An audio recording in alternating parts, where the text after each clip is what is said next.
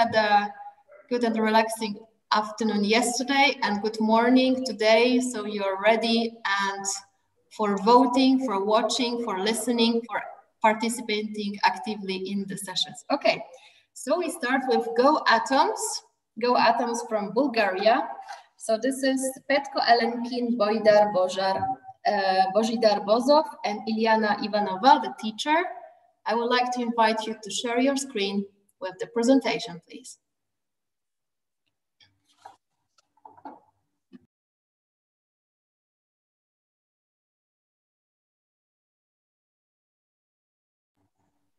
Do you see the screen? Yes. Oh. Okay. Everything is okay with presenting. Please, so, should we start? Please. Okay. Hello, everybody. My name is Petko, and my colleague for today is Bozidar. Hello. And our teacher is Elena Ivanova. And we are from Bulgaria, and this country is home to a lot of history and even more to nice nature and plenty of interesting people. Here you have the opportunity to enjoy nature to the fullest because we've got beaches, forests, and breathtaking mountain views. Now, because I live in Varna and Bozidar in Plovdiv, you have the opportunity today to quickly virtually explore two different big cities in one sitting. So enjoy. Okay, Varna is located right next to the Black Sea, and it's often called the sea capital of Bulgaria. It is the third largest city in the country. What is Varna famous for? Well, we've got beautiful architecture, and one of the most visited places here is the Dolphinarium, the only one in the country. In addition, we've got magnificent beaches. And if you're interested in history, then you should visit Varna because we've got the so-called Roman baths. Ancient Romans used to relax here and philosophize. Now moving to my school, I study secondary school with language education, Alexander Sergeyevich Pushkin. We study English, Italian, and Russian. You can see here the school has almost 50 years of history and approximately 1,200 students. Now, Bozidar. Plovdiv, ancient and eternal. That's the motto of Plovdiv. Plovdiv is the second largest town in Bulgaria. It is located in the western part of the Upper Trachean lowland on both banks of the Maris River. Plovdiv is the city of the Seven Hills. In Plovdiv, you can see many sites, great architecture, many museums, theaters, the remains of many important ancient buildings, antique theater, Roman stadium, large and small basilica, Roman roads, and more. The Seven Hills, although now there are only 6 left, are one of the many things that the people of Plovdiv can boast of. The old town in Plovdiv is amazing. Plovdiv is a city where you can meet many cultures. In the following photos, you will see beautiful Christian churches. In Plovdiv, there is a mosque.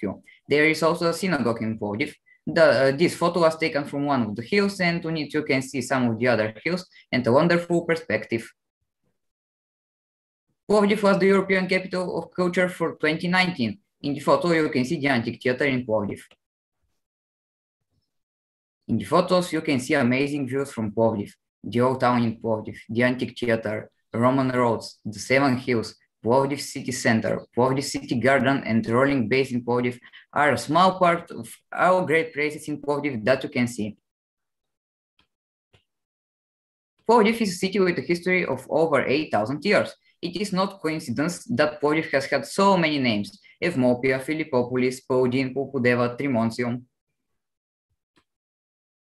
Plovdiv is a magical town. In it, everyone finds something for themselves. We invite you to come and find out for yourself why this town is so amazing. We are waiting for you in Plovdiv and Varna. Now moving to my school. I study in High School of Mathematics, Academician Kirill Popov. Profiles in school are system programming, graphic design, and mathematics. You can see here the school has almost 50 years of history and approximately 1,200 students. And now back to physics. In school, we start with the atom and continue with the radioactivity. We stress the fact that nuclear reactors are subject to very high physical, technological, environmental, economic, and other requirements. Next topic include alpha, beta, and gamma decays, fusion and fission, and elementary particles. And what about our motivation? We participated in this contest because we love physics. And also, let me just point out that in history, people's attitudes toward nuclear science goes through several stages, from the curiosity of scientists through the euphoria of society to the irresponsibility in some experiments. But humanity has learned these lessons, and our team strongly believes that nuclear energy deserves more. Now, to convince you, let's look at the nuclear facility Kozloduy. In 2019, this facility saved us 19.5 million tons of carbon dioxide, 64,000 tons of sulfur dioxide, and 14,000 tons of nitrogen oxides. You can see here that the great positive effect nuclear energy has on our environment. In conclusion, I, Božidar, and our teacher hope that the future generations will stay positive towards nuclear physics. Here you see beautiful drawings from Bulgarian children, and we think they say a lot. Thank you so much for your attention. Now we are moving to the video. Yes, the future is in our hands. Thank you very much for the presentation. And now I would like to invite you to watch the video.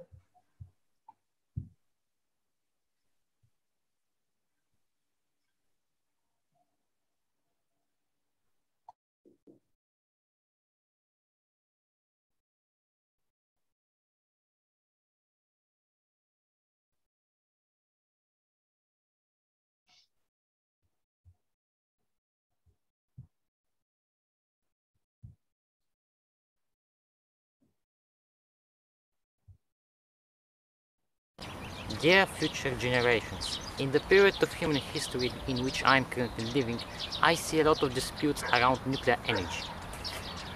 Unfortunately, Germany and Japan recently started to shut down their nuclear plants. Particularly, the German government plans to close all of its nuclear facilities by 2022. You might ask, is that a bad news for humanity? Well, let's see what the facts are telling us. Here's an interesting table. We are now looking at the main components of the average yearly dose of radiation for a human. Over 50% of the yearly dose is from the atmosphere. Buildings take second place in the ranking, then food, medicine, the cosmos. And there's radiation from nuclear facilities, only 0.1%. Isn't that amazing? An example is the nuclear reactor at MIT. If you are right next to it, the dose meter will show almost no change. But that's not the case if you take a walk in Boston. In physics, when we talk about something, we have to relate it to other objects. The same applies here. What are 60,000 cancer deaths compared to the 4 million premature deaths caused by little particles as small as 2.5 microns in diameter that cause respiratory diseases and which are the products of fossil fuels? Just imagine how wrong the idea with fossil fuels is. But atoms also have minuses. There's a problem with nuclear waste and the risk of the accident, right? The fact is that in the not that far future, we accept shortages of petrol and we do not see any new revolutionary renewable energy sources. For that reason, in Asia new reactors are being built and the United States currently upgrading their nuclear facilities. Also, more European countries are taking a new look at nuclear physics, which was rejected earlier. Scientists are currently working on Generation 4 reactors because they know that our grandkids need a place to live, that is our lovely planet Earth. Also, if you watch television for 1 year, then the radiation dose is equivalent to that of a nuclear plant worker for the same period. Isn't that amazing? Again, the question arises, why are people in my generation scared of nuclear power? Well, my answer is that we haven't shown them enough the great ideas of nuclear physics, like the small modular reactor or even the great impact nuclear power has on our environment. It's my mission to reduce this ignorance in our contemporary society. In conclusion, we truly believe that we need atoms for the future.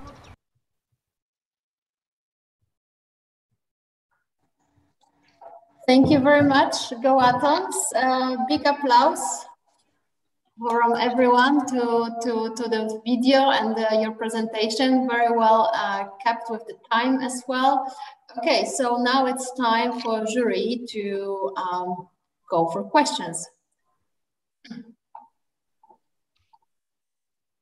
There is a Walter is raising your hand. Do I see it well? It was just a closing, but anyway, I can put a question. Let me say, or a little remark, just that, of course, nuclear physics has made a lot for, let me say, for producing nuclear reactor plants, but now, let's say, it is nuclear engineering more, which is working. And the two students actually provided it, let's say, this consideration by speaking about the Kozloduy nuclear reactor plant. A question is, what do you think it is, let's say, the main argument by which you can convince your mates, for instance, about the fact that nuclear is friendly to the environment and can be a solution in the ecological transition? Thank you. Yeah, so first, I think there is a prerequisite actually. Before we talk about solutions, I think everyone must have some background in physics, and if that requirement is actually satisfied, then I think that the main argument would be actually, well, we should actually return to the question of what do we actually want to do. I think that this has to also relate to the social contract, which was introduced many years ago. But if we actually focus on that question, what do we want, then I would say that the main argument for nuclear energy is that it has I would say two phases. The first one is that it can be used for research, and the other one is, of course, to produce energy. But having in mind that nuclear energy has two phases, then I think that a very small portion of, I would say, fuel can produce tons of, not tons, but actually a huge amount of energy, which can power many houses. And if actually the small modular reactor is, if it succeeds, then you would actually convert big nuclear power plants into small, the facility is not the right word, but you would convert big projects to very small portable buildings, which you can distribute all around the world. And I think that's amazing, because many people will be happy and not worry about, but in general, yes, the idea to make everyone happy and to live in a better world. Okay, thank you very much for your answer. I believe it is very, very nice. Thank you. Thank you for the question. Božidar, would you like to add something to this? No, I think that Petko said was enough. It was a great answer. Okay, any more questions from the jury?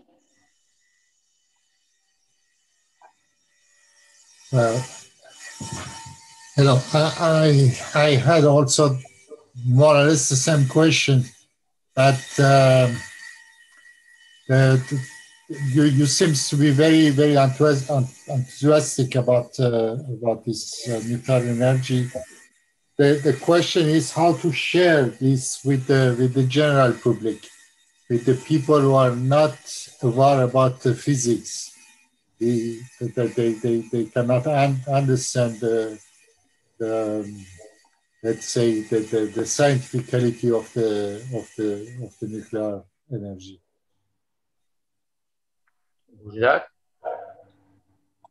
Maybe we can use the social medias, for example, YouTube, because in YouTube there are a lot of videos, but very, very small part of them are for nuclear physics and nuclear science. Yeah, and even there are excursions around the nuclear facilities. For example, Energoatom did something like that, and I think this is a great idea, just to allow people to walk around the nuclear facility, to touch things, just returning to the childhood. Every one of us was in childhood, and everyone wanted to touch things, and that's how we learn, by just showing the general public how everything works. Yes, I agree with you. You know, in the Sweden, for instance, people living very, very next to the facilities, nuclear facilities, are very enthusiastic about that, and they are very happy to live in such areas. Usually, people are very far from the facilities or for the nuclear installation are against. So it would be nice to organize some visit for them. Okay, thank you very much for this answer. Yes, and I just want to make a note. Uh, in America, there is a facility right next to the beach, and people walk their dogs. They seem to not to worry about that facility, which contains many nuclear waste. But in general, we have to look at how these barrels, which protect from the nuclear, which protect the nuclear waste to damage the environment. These barrels actually go through many tests. They're made just so planes can crash through them. The the requirements are very high, and so people should be educated, or the minimum is to make them go and see how everything is made in the nuclear facility. Okay, thank you. Thank you very much, Petko. Thank you very much, Božidar. There were really valuable comments coming from you to the communicators, to the specialists of communications of nuclear sector. So I fully agree with with your ideas. And we have a couple of nuclear power plants which are really on the seaside, and where the people are really taking a bath next to it. Okay, good. Thank you very much. Big applause to Go Atoms. And now we are going to School Center Szkół Sewnicza. Yes. Hello. Yes, so it's Giga Zupan, David Bosienčić, and the teacher Jože Požun. I hope I pronounced it correct. Okay, yes. The floor is yours, please. So, hi, my name is David, and this is my friend Giga, and this is our teacher Jože Požun, and we are part of the team called School Center Krško Snevica. We come from a small country called Slovenia. It's a part of the Northern Mediterranean European region. We have borders with Italy, Croatia, Hungary, and Austria. We have one nuclear power plant and one research reactor in Ljubljana. And in our country, we also find our town, Krško, which lies in eastern Slovenia. And in Krško, we also have the Slovenia's one and only nuclear power plant called the Krško Nuclear Power Plant, which lies southeast of the town. And in Krško, we also have different industries, which include construction, metalworking, paper, textiles, wood processing, agriculture, trade, transportation, while tourism continues to develop. Our school is in the immediate vicinity of the nuclear power plant. It's about 4 kilometers away on the road. In our school, we have a variety of professions: electrical, mechanical, and computer technicians, and a technical high school. Most importantly, we cooperate with many industrial enterprises. And our school also has a unique module called Basic Knowledge of Nuclear Technology, where we learn about nuclear technology in general and nuclear power plants. And as shown on pictures, we help ourselves with special school tools. For example, in the middle, here is a project that was made, which shows the reactor core with the with control rods. And on the sides, there are two schemes that show the free cooling systems of the reactor. And there is also a specialty, such as for this module, because it takes place in the full scope simulator of NPP Krško, or so-called nuclear power plant Krško. The most important things we learned about the nuclear power plant in school on nuclear science, we learned how a nuclear power plant operates, how to use the Geiger-Müller meter, the necessary security measures that has to be taken every day, and the workings of a reactor core. And here is our motivation. Our motivation comes from the fact that we are on the technical side of STEM field, which translates to science, technology, engineering, and math field. And we want to also associate ourselves with the industry. And because we want to have the ability to learn about nuclear power and nuclear industry in our school. And this project was quite hard to do because we were filming in the time of pandemic, but we were kind of also lucky because all the actors in our video were our classmates.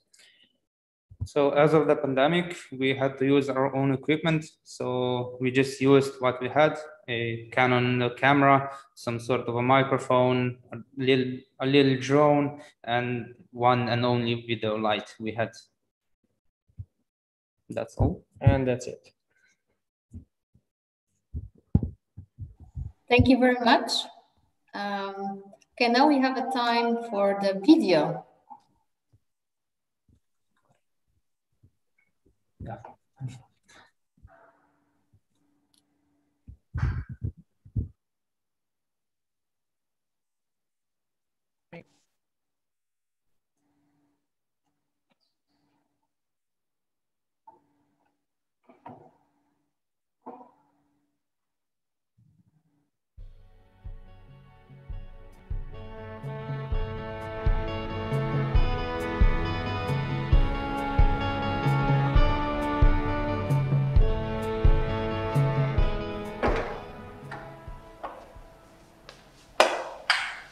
We need electricity to power our lights. We need electricity for computers to work. Can you imagine life without it? We need electricity to operate machines. Can you imagine life without it? I need electricity to heat up my home. Can you imagine life without it? I need electricity for my car. Can you imagine a life without it? We produce energy with hydroelectric power plants. They are a clean source of electricity, but it is limited by nature. We produce energy with gas power plants. It's a very expensive form of generating electricity. We produce energy with wind power plants, which are unreliable and are geographically limited. They also require energy storage devices. We produce energy with solar power plants, but they are unreliable at night and in the winter months. They also require energy storage devices. We produce energy with thermal power plants. They are extremely environmentally unfriendly. We produce energy with nuclear power plants without CO2 emissions and dust particles. It is incredibly reliable and affordable source of energy. Aren't you scared of living so close to a nuclear power plant? I heard that you were skiing in the Alps last week. Is it true?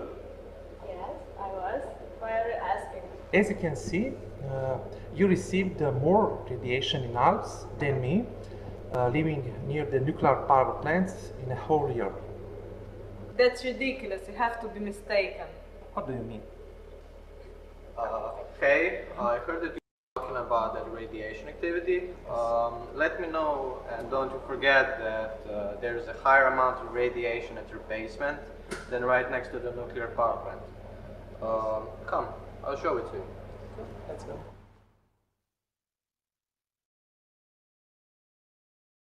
In the basement, the dose of background radiation is 180 nanosievert per hour.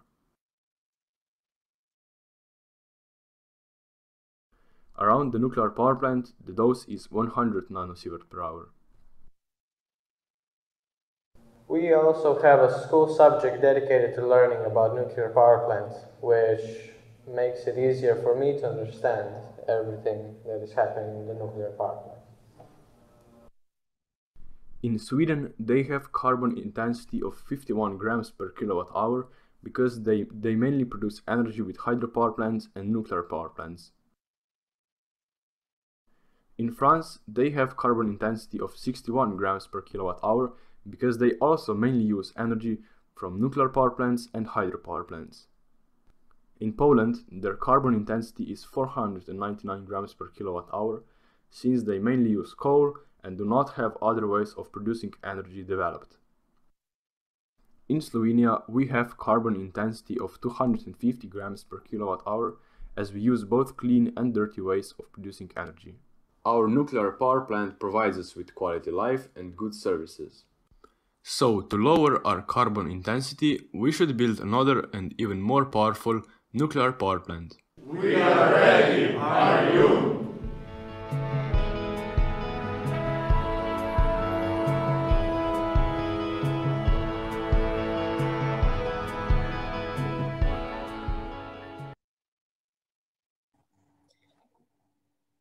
Many thanks to Krško Sevnica from Slovenia to present for the video. We are also ready here. Also, the nuclear team from the ENS is ready. And maybe I invite also the jury members to relook the videos due to the fact that the quality here with streaming is not always the best. So that you have a chance to look at once again and have a really take your decision. Okay, now I would like to invite all the jury members to raise your hands and put the questions to the team.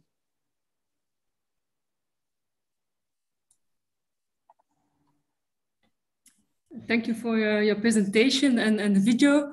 It was a very nice presentation. Also, the information about how you made the video was very nice to know that you made it all yourself. Also, I see you had really a good scenario to include different parts into the video. So well done for this.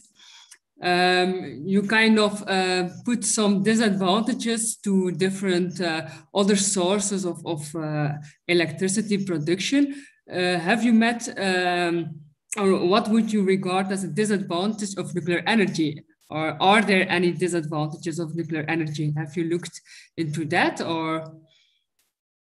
No, we didn't look into any disadvantages, but I think the only disadvantages may be because it takes some space. Mm-hmm. Yeah, so it couldn't be built with a restricted amount of space, something like that. But from as far as I'm concerned, the nuclear energy is the best and the safest and the most reliable source of energy. Okay. Thank you for your answer. No problem. We have here very convinced crowd. Okay, thank you very much for the answer. Are there any further questions from jury member?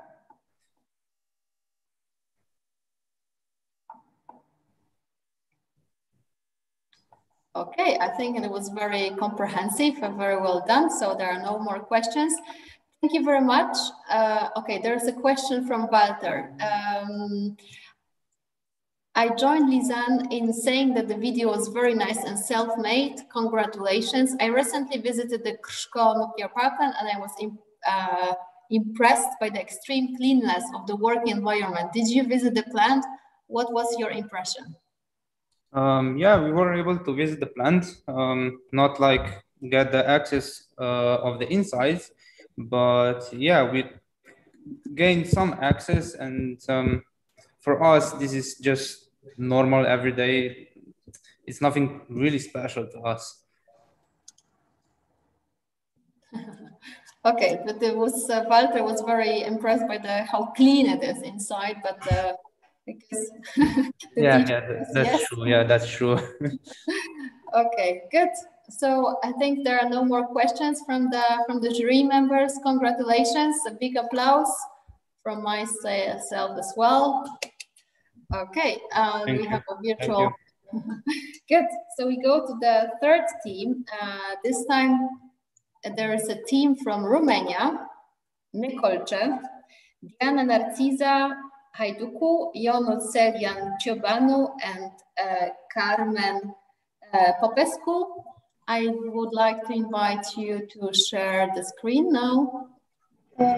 Yes, 1 second. 1 second, yes, please.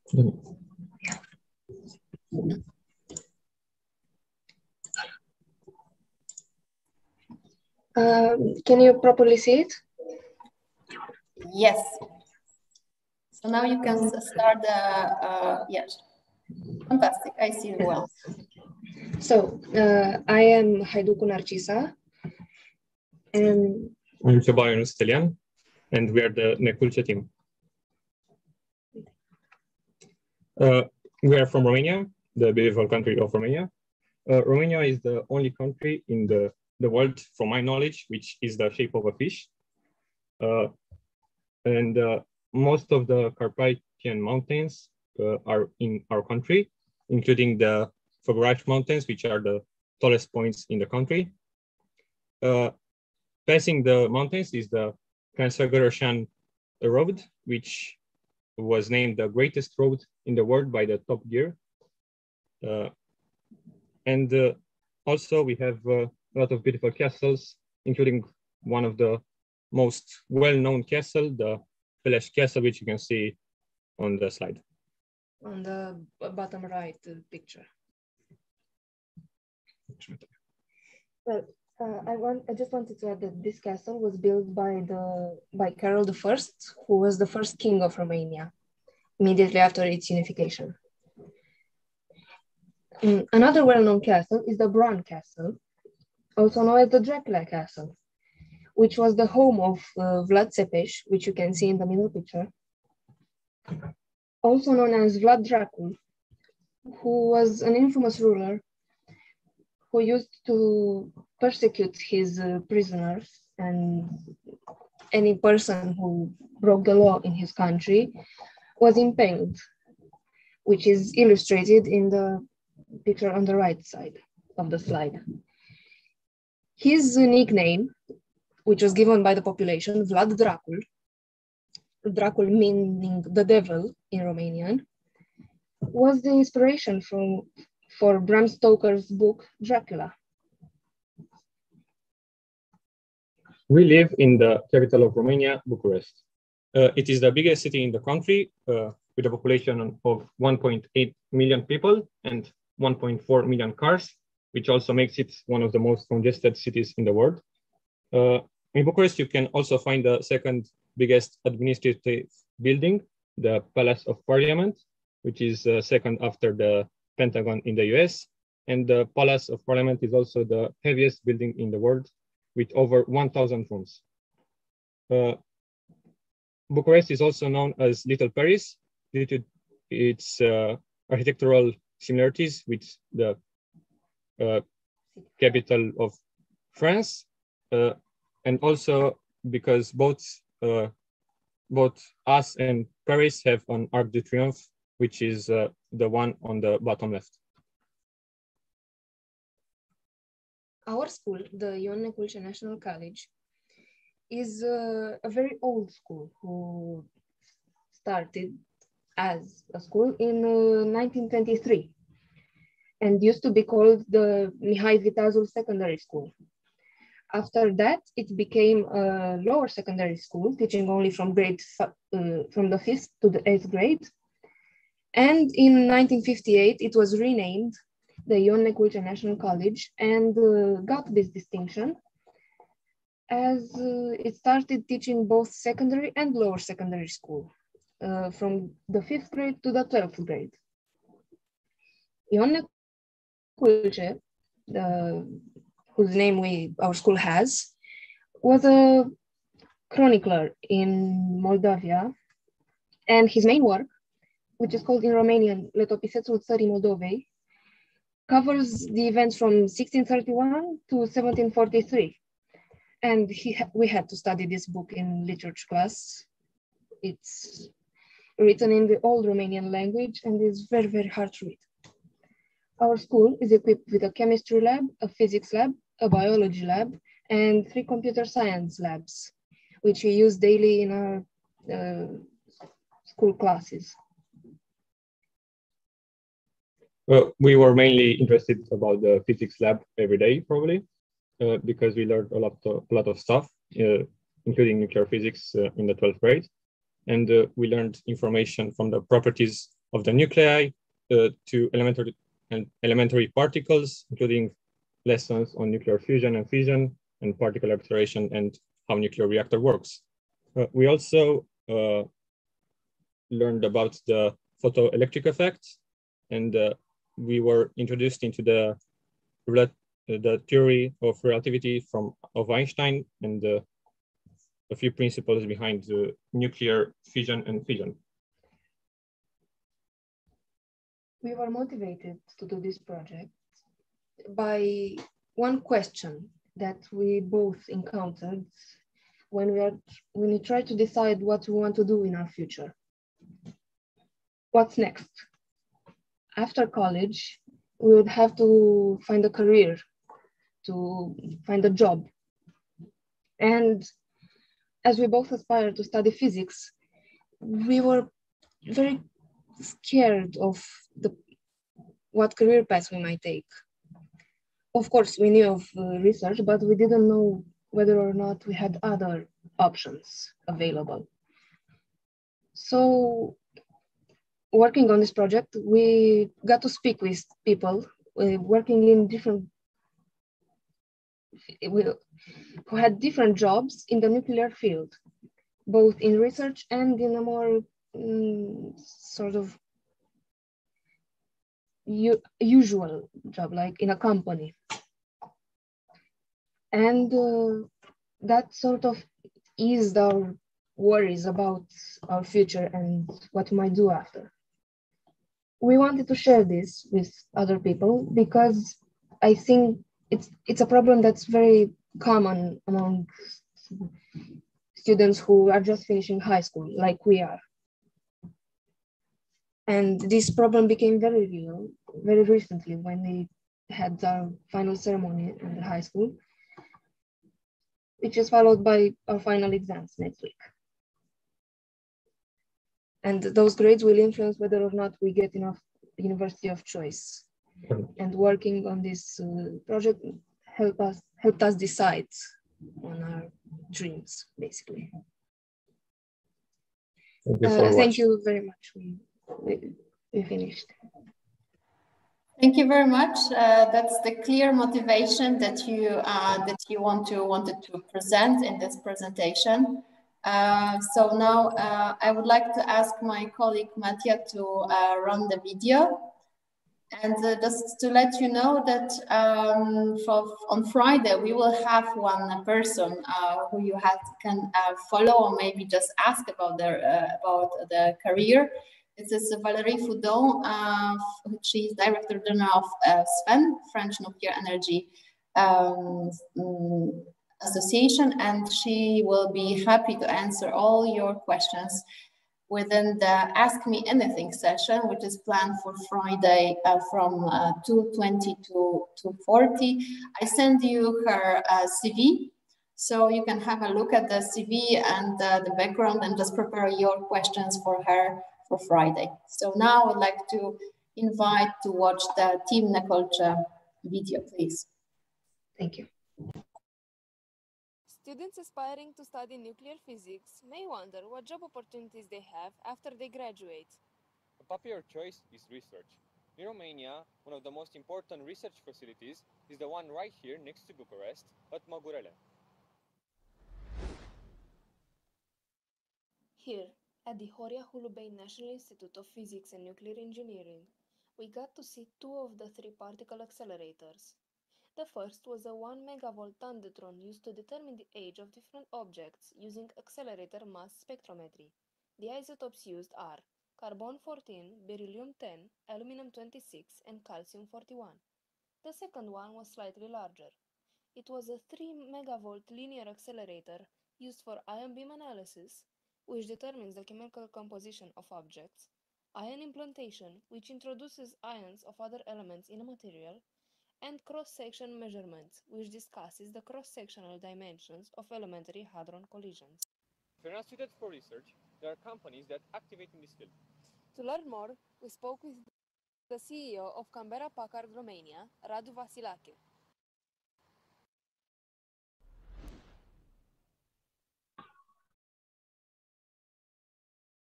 Can you please state your name and what do you do for a living?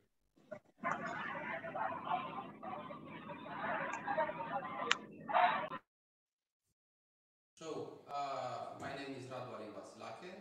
I'm a physicist and I'm working within the... But yeah, we have a square directly on the face of the video. Radiation detectors and radiation detection systems. What made you choose this career? Well, it's a rather long story. When I was your age, I was participating in physics Olympiads, national physics Olympiads, and honestly, I really wanted to become a teacher, which didn't happen. So I turned researcher, and after a while, I got into the industry where I am now. So it was a choice because I like physics, in a nutshell. Can you tell us more about what your company does for business? Yeah, sure. So we are oriented towards anything has to do something with what you might call ionizing radiation or nuclear radiation, as some people call it rather improperly. Basically, this means that we can build and provide any kind of detector or radiation detection systems for any kind of application of nuclear physics, be it medical, be it industrial, be it energy or research. What is your message for the future generations? I think it can be summarized in just one sentence: go for what you like, go for what you want. Try to do what you like, because, or if you can't do what you like, try to like what you do. Yeah, basically what I would try to convey is, do not go into a certain field only for the money. It would make you miserable. If you do something that you like, the money will come later. And in my case, it was so. Okay, thank you.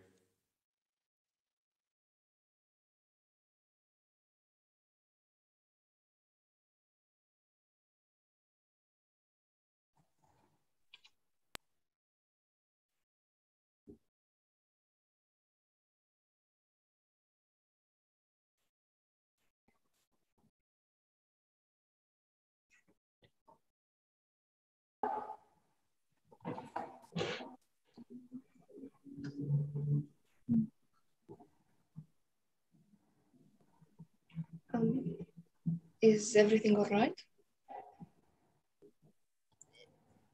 Yes, there's always the beauty of being online and running the videos. Are you, Diana and Yonut, are you happy with the video, or is it something that was missing? We had a picture at the end, but yeah, it was like a thank you for watching, and I believe in the middle when we did a transition to the interview, it was us in the park again doing that transition. Yeah, there seemed to be a little bit of a glitch right in the middle of the video. Yeah, that was, I don't know what happened. Maybe from the broadcasts. Yes, I'm sorry, probably is due to the broadcast and the streaming live. Sometimes, you know, the connection is not exactly the best. Then also hosting the event. If you saw Square was just the hosting a chat.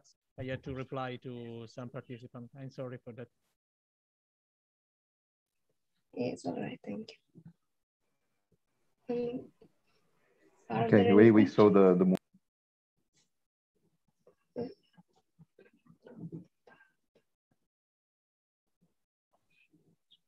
So Emilia is momentaneously out because of lack of internet. So I run for now the competition, and so if there are some questions from the jury, please raise your hands up. Yeah, hello. Yes, Lisanne. I would like to congratulate you with your video. I think it was well prepared. Also, the questions you have prepared, they were very good. So congratulations on the video and on the preparation also for the presentation. This was really good. Also, your motivation was really in depth. So that's something which is well appreciated from my side. I would like to ask you, are you now looking forward to a career in nuclear, and in which parts? I would like to work in research because,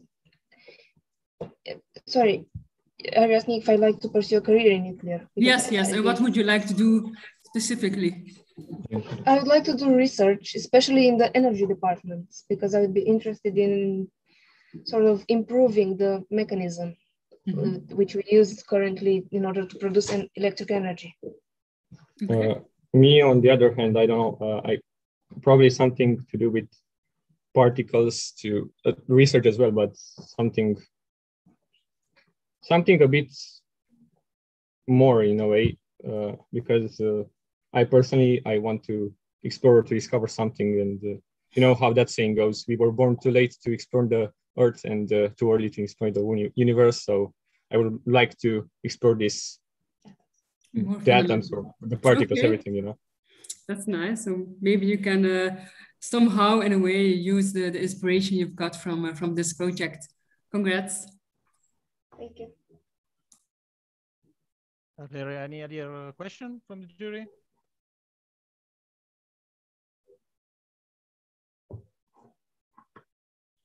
So thank you to the Nekulse team for your presentation and your video. A great applause for you. And then we are going on with the last team for today's presentation, the nuclear squad. Are you there? Yes, we are here. Yes, that's us. Perfect. So when you're ready, you can start your presentation. Okay, I'm sharing my screen. I hope you can see it. Yes, perfectly. Okay.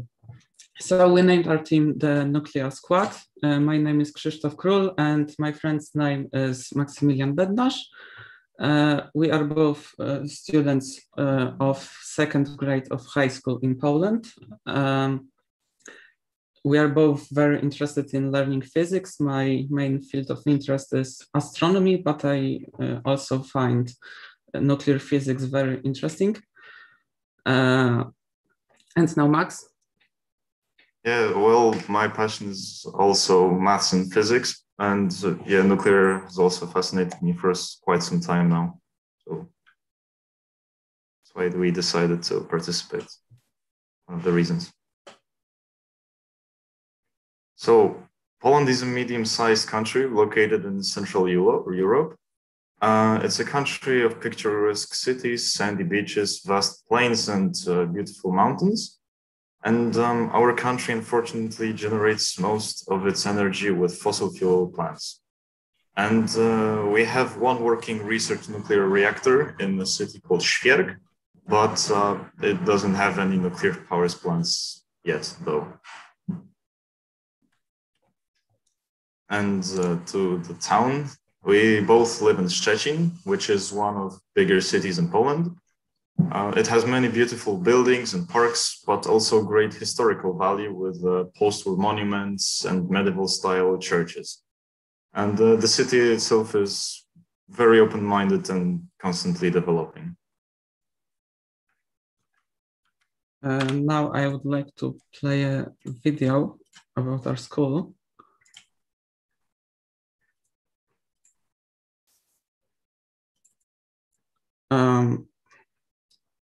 I hope you will be able to hear it.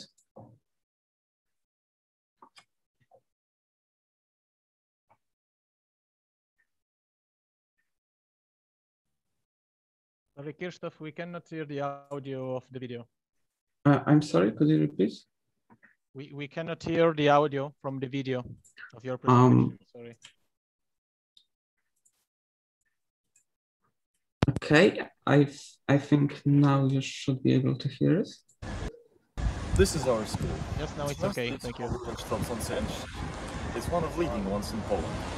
It prepares students for Matura exams and Olympiads very well.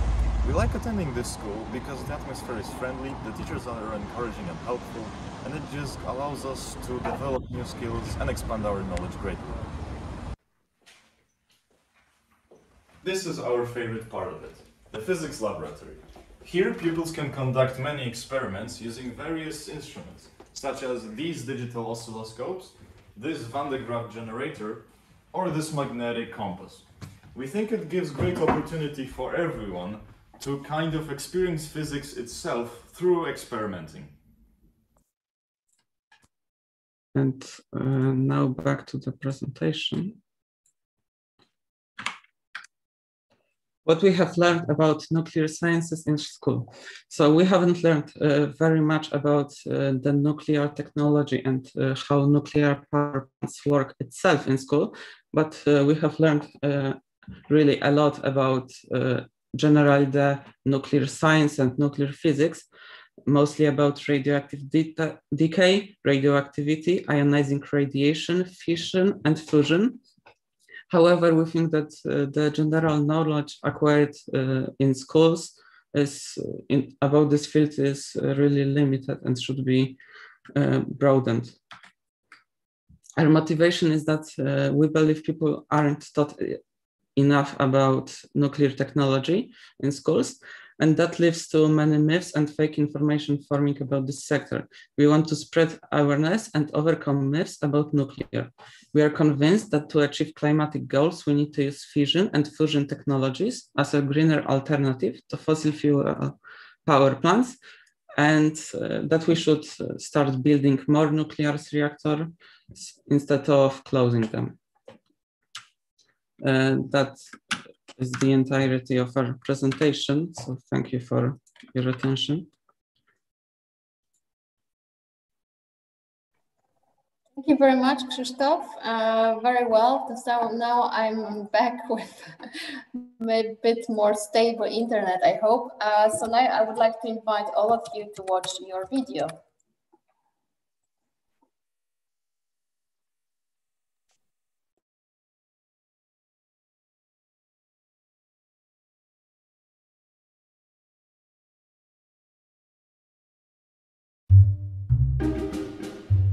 Hello there. Look at these 100 coins. If we had this amount of uranium ore, we would be able to extract from that one coin of pure uranium.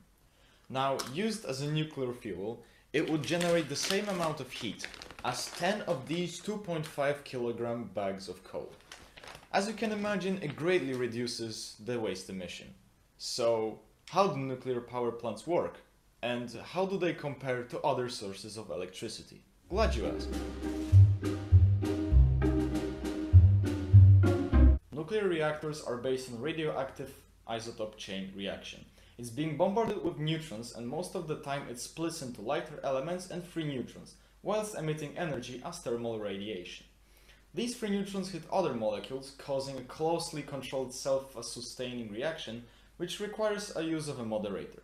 It is completely different than the one in an atomic bomb, in which reaction is immediate and uncontrolled. Nuclear reactors can be divided by the moderator used. There are three main types. In light water reactor, it is water, which may be later used to power a turbine.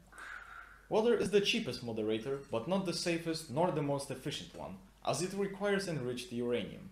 However, more than 80% of nuclear reactors are light water reactors. Other two types are heavy water and graphite moderated reactors. Heavy water is a particle composed of two deuterium molecules and one oxygen molecule, and graphite is a form of coal mainly used in pencils. Both of them tend to be more thoroughly thermalized than the light water reactor. Due to this fact, they can use natural, unenriched uranium, which makes them a better choice. Now let's talk about waste management. The whole waste, such as uranium and plutonium, is being safely stored mainly deep under the reactor. Nuclear is the only energetic sector that takes whole responsibility for produced waste. The smoke emitted by nuclear plants is simply steam, which isn't radioactive. What about the radiation? Well, it is negligible and constantly monitored. Typically, a smoker receives 2,500 times more ionizing radiation than a person living within 80 kilometers from the reactor. In terms of safety, nuclear causes only 90 deaths per trillion kilowatt-hour, with Chernobyl and Fukushima being the only major fatal accidents. The coal, which is perceived a safe alternative for nuclear, is the most dangerous, causing even 100,000 deaths to produce the same amount of energy. What about greenhouse gases emission? Nuclear is one of the cleanest sources of energy, generating slightly more greenhouse gases than wind turbines and hydropower plants. 1.5 times less than solar photovoltaic, and finally 10 up to 20 times less than fossil fuel plants. Unfortunately, the greenest ways to produce electricity are not available for every country. Wind turbines require a whole lot of space and, most importantly, fast and regular winds. Hydropower plants require vast and fast-flowing rivers, and some countries are not able to meet these conditions, and the alternative for them is nuclear. So why don't we just focus on renewables and nuclear power plants? Well, unfortunately, nuclear reactors are very expensive, reaching the cost of billions of dollars and taking quite time to build, usually from 5 years to even decades.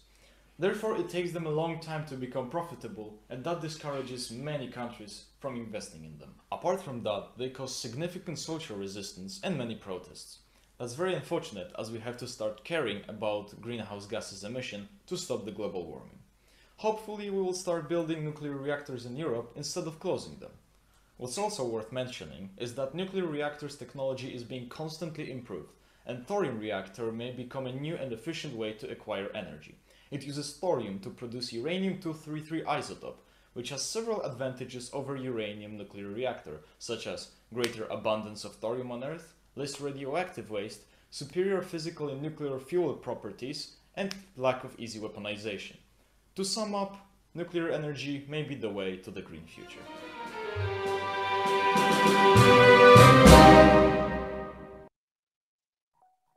Thank you very much, Krzysztof and Maximilian.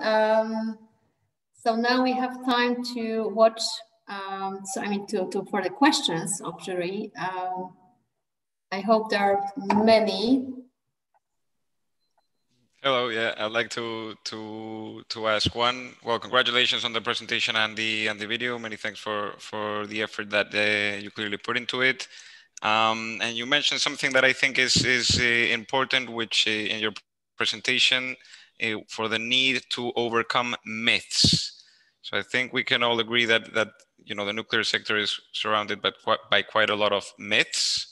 And I would like to ask you, what do you think is the best way to overcome these myths that kind of has spread around society? What do you think is the best way to try and reduce the myth? Well, for sure, talking with people that have like lack of knowledge, such as knowing like those things, and maybe projects such as this one definitely spreads the awareness. And well, maybe also the videos that we also all of us did, because I think that once a video like this pops in your YouTube recommendation, you just watch it and well, you know that apparently you were wrong, and that nuclear is the future. Thank you. Thank you, Maximilian. Krzysztof, would you like to add something to this? Yes, I also believe that something that should change is more learning more in school, while in school about nuclear, because most people come out of the education system with basically no knowledge about how nuclear power plants work and how they differ from an atomic bomb, which is oftentimes confused. So I believe that more education is also needed. Fantastic, very valuable comment, I think. Paco, I guess you agree. Oh, yeah. I can't agree more, because that was exactly what you described. That's exactly what happened to me. I went out of school with you know, thinking exactly what you said, and it took for me a while to, you know, to learn more about it and know that my perception was actually an incorrect one. So very valuable comment. I agree, Emilia. Thank you very much. I think this is also a role for Annan itself to talk about education and what is also the program at schools, how it should be maybe added to them about the nuclear energy as such into the schools at the secondary school levels. I think this is what we need on the European level, and this is the role of Annan to advocate about it. Okay, thank you very much. So now we are at the final point of the competition of Wednesday after Nuclear Squad. We have now a short break, 15 minutes time to grab something to drink, and we are back 3:15 with a medical physics presentation from Caruana. Carmel Caruana. Hello, Carmel, you are already with us. Okay. May I ask you whether you can hear me, please? We hear you very well, Carmel. Super. Okay, see you in 15 minutes, in 13 minutes.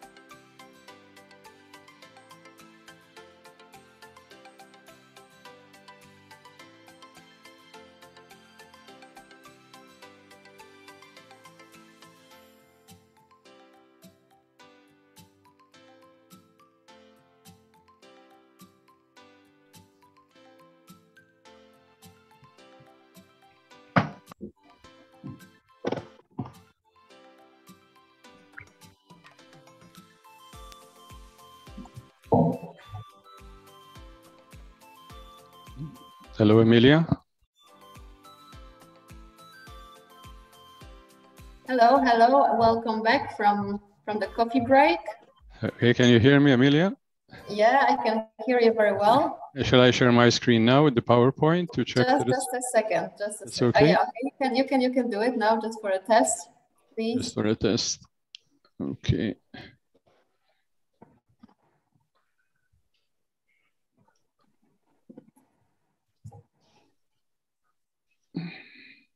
Everyone, are you still with us?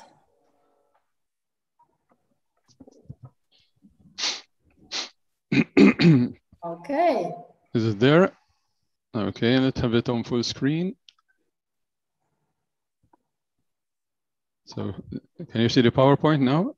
Yes, I see it very well. Then. Okay, super. Great. Oh, you can keep this now. So just welcome back after the short coffee break. So now I have a pleasure to invite you to the lecture of Carmel Caruana, Dr. Carmel G. Caruana from Malta on medical physics, professor and head medical physics department from University of Malta. He's also the past chair of EFOMP, Education Training Representatives for the European Guidelines on the MPE, MedRapid, and more. Maybe it's okay, Emilia, don't read it all because they are young people. They just want to hear all the abbreviations. Thank you very much and have fun. Okay, thank you, Emilia. Thank you, Emilia, and thank you, Silla, for the invitation. Okay, guys, I would like to tell you a bit about medical physics today. I'm sure you have heard that there are people called medical physicists that can work in hospitals, that can work in industry and the medical equipment industry, that can work in research. But today I'm going to focus on what medical physicists do in hospitals. I'm sure that you know that you have heard a bit that medical physicists are involved with X-rays, for example, or perhaps nuclear medicine, okay? And you have heard a lot, perhaps a bit of cancer treatment. You have heard of even yesterday on medical imaging. But today I would like to give you an idea. What is the essential thing that we do in medicine, in healthcare, in hospitals? Why are we there? Why are medical physicists there? Why does society employ medical physicists, pay them a lot of money? Okay, why do they do it? Let's have a look. Hospitals, let's start with this important, very important declaration here. Hospitals are full of very sophisticated physics-based equipment. Now, what do we mean exactly by this? Because it's a sentence like that. Why the word sophisticated there, for example? Why is it that the medical equipment in hospital is so expensive? For example, a CT scanner, over €1 million. An MRI, close to €2 million.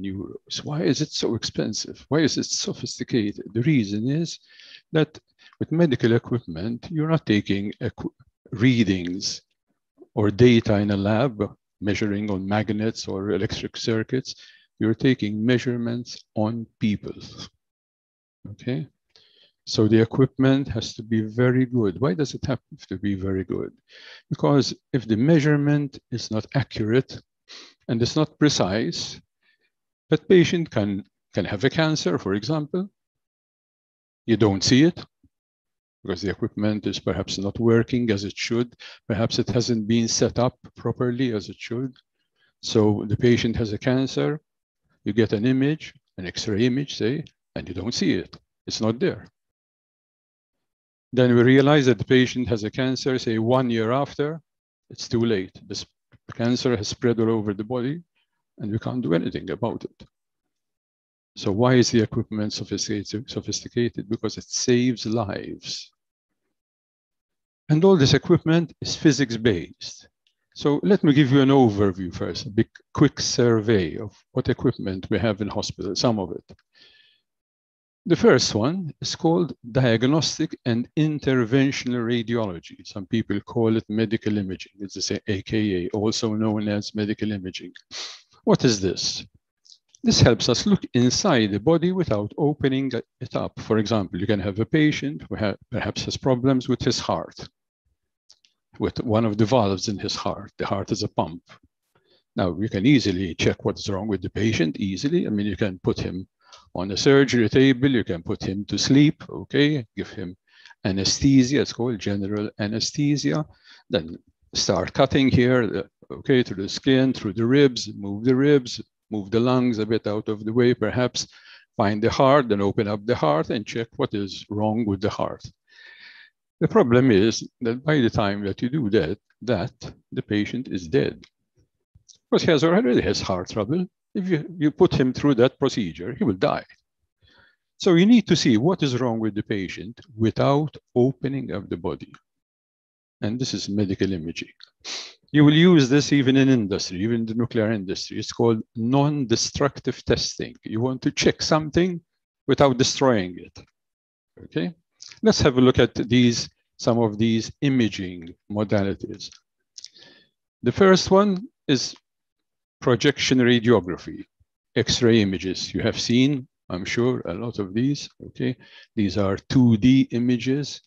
You know, we have an X-ray tube here. The patient can stay here or can even stand up here. There's an X-ray detector here below the patient. X-rays pass through the patient, fall on detector, okay? And they produce this kind of images, fantastic images, but not very good. There are much better images that you can produce than this. Or perhaps you've heard of a CT scanner, okay? A CT scanner, which produces 3D images. You have a patient here. You have an X-ray tube now, which is not in one position. These are the X-ray detectors, okay? X-rays passing through the patient and falling on the detectors. But the tube is not in one position, but it goes around the patient like that. So we can see the patient from all angles. If you can see the patient from all angles, you can produce 3D images of the patient. Okay, and the images are much better. Look, can you see? And moreover, you can see in any direction inside the body, not just in one direction, but in any direction that you want. So this is the CT scanner. Look, when it's open, this is when it's closed here, and this is when it's opening up. This is a friend of mine from Holland. Okay. Can you see you have the X, Y, and Z axis? The surrounding here is the center here, through which the patient moves. The patient moves like that, okay? So the patient will move along the Z axis here, like that, whilst the X-ray tube rotates like this in the XY plane. And if you want to see a video of this, go to YouTube over here and you will see the actual tube rotating like that. Don't think it rotates slowly like that. Huh? It rotates quite fast, very fast. So it rotates like that very fast, whilst the patient moves under it like that. Huh? And you produce a 3D image of from here, say, to here, okay, of a whole slab of the body. Another type of imaging modality, it's also 3D. It's ultrasound. I'm sure you have seen images like these of babies. Eh? This is the type of machine you find in hospital. It's a very sophisticated machine again. Today we can make them very small. In fact, these were invented by the army, okay, because obviously you can't take this when you're in the middle of a battlefield. So they invented small ones. Today, even doctors, your family doctor might even buy one of this and actually do ultrasound in even your house. Okay, if he comes to visit you in your house, you can check your heart with this. And we can also print with 3D printing. Look at that. Huh? Okay. Magnetic resonance imaging, another imaging modality, okay, which here uses a very strong, it looks like a CT scanner, but it's very, very different inside. Inside it's made, there's a very, very strong magnet. Okay, I'll show you how strong it is in a moment.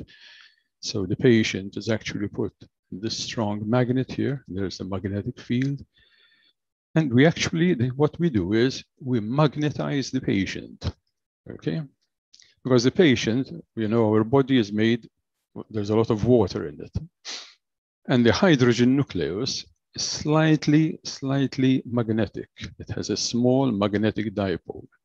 So we can actually magnetize the patient, okay? Magnetize the body. And by taking measurements of the magnetism of the body, we can produce images like this. Look how detailed it is. Huh? This is the brain. Look, even these, even this, the hind brain. Look, the part of the brain at the top, the mouth, the tongue. Look how detailed the images are. Look how strong the magnetic field is. Okay, this is an actual accident that happened. Guy came in with a metal cylinder. It took the metal cylinder with the person with it. Okay, look what it does. The magnetic field here uses from 1.5 to 3 Tesla. Now we might say, those of you who don't know magnetism a lot, it's not high, right? 3, oh, it's high. 3 Tesla is a very large magnitude. It's 60,000 times the Earth's magnetic field. 60,000, not 6,000, 60,000. We use a superconducting magnet, okay, in liquid helium, because it has to be maintained in liquid helium so that it keeps this very strong magnetism. Angiography. This is another fantastic piece of imaging. Look, to see the arteries and veins inside without opening up again. Look at these, the arteries and veins of the brain. This is the brain here. Okay, full of very small arteries and veins. Look at that. Okay, and you can do it with X-ray imaging. For example, this, look, can you see? These are the kidneys. Kidneys are very important for us because they clean our blood. The blood has to pass through the kidneys and it's cleaned so that it can be reused properly. Again, here you can see the kidneys. Can you see the kidneys over here? 1 and 2. And you can see all the arteries, even down to the veins, down to the feet. Can you see?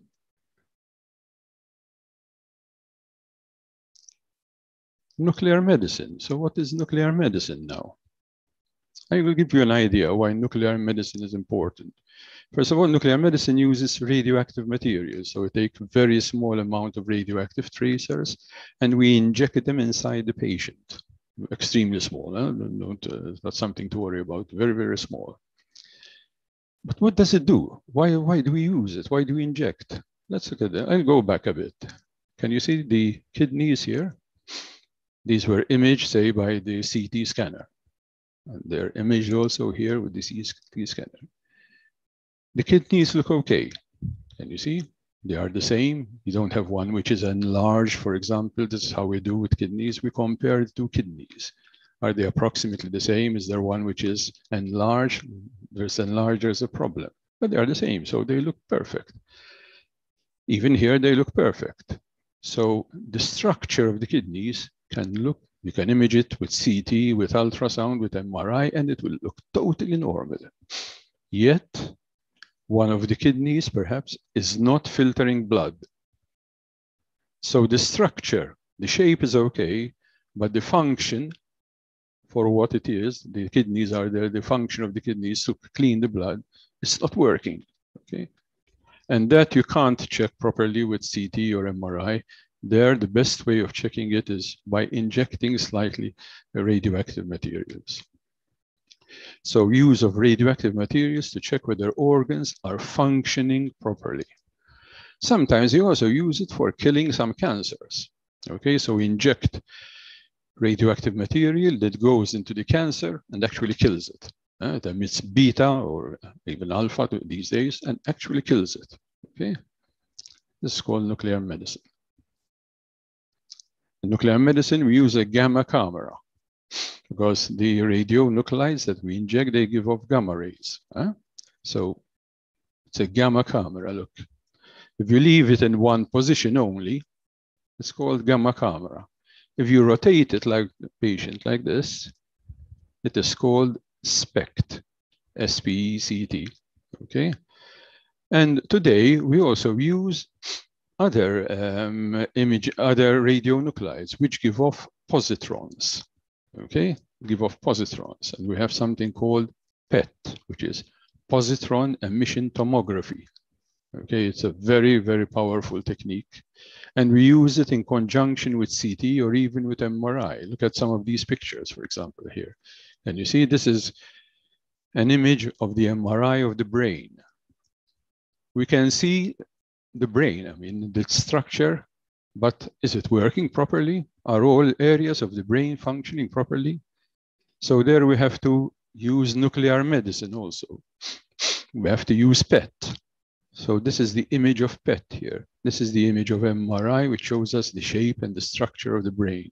This is the PET image from nuclear medicine, which shows us which parts of the brain are functioning properly and which are not. And you can put them even one on top of each other. That's why it's often called PET-CT. You put them on top of each other, so you can see both the structure, the shape, and also the functioning at the same time. Yeah? There are a lot of these days with fantastic software. Look. Okay. This is one of my ex-students. She's now working with PET-CT in hospital. Finally, let's look at radiation oncology, which is the use of either X-ray beams or electron beams or proton beams today, or even radioactive sources to kill cancer in this case. Okay, we wanted to kill cancer. Okay, some people call it radiotherapy, or radiation oncology. Radiotherapy mean the same thing. Oncology, by the way, is the medical term for the study of cancer. This is so we use linear accelerators, they are called, for producing the X-ray and electron beams. Again, this is an ex-student of mine. Now she's working in hospital. She's doing measurements on the linear accelerator here. You see? Today we even use proton accelerators and we use proton beams. Okay. Proton beams have a very major advantage on X-ray beams because you can pinpoint sort of the beam more on the cancer itself. Okay, you try to hit the cancer itself without hitting the surrounding. Okay, because this is what you want to do in radiotherapy. You want to hit the cancer cells without hitting the surrounding body, which is still healthy. You just want to kill the cancer, but not kill the healthy parts of the body. This is called optimizing the radiation therapy. Okay. Sometimes we put small radioactive sources inside the cancer itself. Okay. So sometimes if we can, if it is possible, we take a small radioactive source and put it inside the cancer so that it irradiates the cancer and kills the cancer cells. The radiation kills the cancer cells.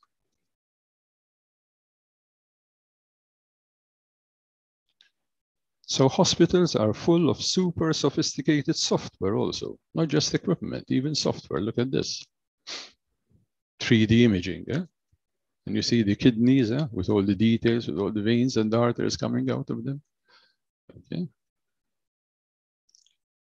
This is called radiotherapy planning software, okay, which medical physicists use a lot to plan, to make sure that when we send the radiation in, we hit the cancer cells, but not the surrounding tissues as much as possible. Optimizing, this is called optimizing radiotherapy. Now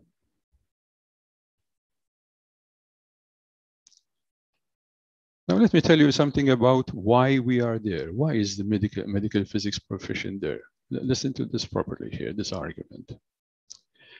Hospitals are full of high-tech medical equipment and software, which is all physics and mathematics based. The mathematics of MRI, for example, the physics and the mathematics of MRI is super difficult. It's extremely difficult. Even those with a final year of BSc or even a master's in physics find it difficult to understand. Okay. Medical equipment is a major investment of the healthcare system. A CT scanner, as I said before, costs over €1 million. So every year, every country spends hundreds of millions of euros buying new equipment. Okay. Yet, and this is the problem, Yet, medical doctors and other healthcare professionals have insufficient knowledge of physics to use the equipment to its full capacity. Many of them have practically zero knowledge of physics, almost zero knowledge of physics. So they cannot use the equipment to its full capacity and in a safe manner. And the situation is getting worse because the technology is moving ahead all the time and their knowledge of physics is lagging and lagging behind. So we have a very large contradiction in hospitals. We have the most sophisticated equipment, often the most sophisticated in a country. Fantastic physics in it, very advanced physics and mathematics. And yet the people who are using it don't know any physics or know very little physics. And this is why medical physicists are required by EU law. Look at this diagram. Medical physicists are a bridge between the medical equipment industry and research literature, which is full of physics, a lot of physics, and these people here who are going to use the equipment or have the equipment used on them, or hospital management who need to buy the equipment and know practically no physics at all. And this is why we are there. We need to bridge this gap here. We are a bridge building profession. We have 1 foot. A medical physicist has 1 foot in the equipment and the other foot in healthcare. Okay? We need to know physics and mathematics and ICT, and we need to know anatomy, physiology, etc. In medical physics, you learn both physics itself and its medical applications. You use your physics knowledge for solving real-world challenges in improving the health and well-being of people. So it has both a scientific and social value. You're not only there doing physics, okay, and mathematics, but you're using your physics to save lives. Like in the case of nuclear energy, we use physics to provide energy to society, without which even hospitals will not function. Eh? So nuclear energy is also important, okay, because otherwise we won't be able to operate our linear accelerators if we don't provide us with the energy. So everybody's useful in this world. But with medical physics, you save lives daily. You learn about some of the most sophisticated equipment and software used in clinical medicine. You involve yourself in interesting and challenging work. It never becomes boring, as healthcare technology is continuously evolving. Whilst I'm talking to you now at the moment, I can assure you that Siemens and Philips and GE are planning to put out new versions of their MRI. Okay, new versions of their city. You will learn how healthcare technology is used to take care of your own health and that of your family and friends. One of the big advantages of medical physics, I see it, that it helps you learn to take care of yourself, okay, your own health, and also the health of your own family and friends. I will tell you a bit about the BSc that I am doing in Malta at the moment. It's a new BSc because I have been involved in medical physics education now for 25 years all over the world. And I'm started a new experimental BSc which I consider to be for producing the medical physicists of the future. It's a 4-year course. It's a BSc in physics, medical physics and radiation protection. So you have all the 3 in one course. It consists of 5 strands. Okay. The first strand is physics, mathematics, statistics, and ICT, because you need to be a good physicist and mathematician to be able to become a good medical physicist. Then you need to know anatomy, physiology, and pathology, and we studied this. So my students go in the same lectures as the physicists to learn the mathematics and physics, and then they go in the same lectures with radiographers and physiotherapists to learn the anatomy and physiology and pathology. In this way, they learn to relate to the other healthcare professions, and they find in hospital, they make friends from the other professions.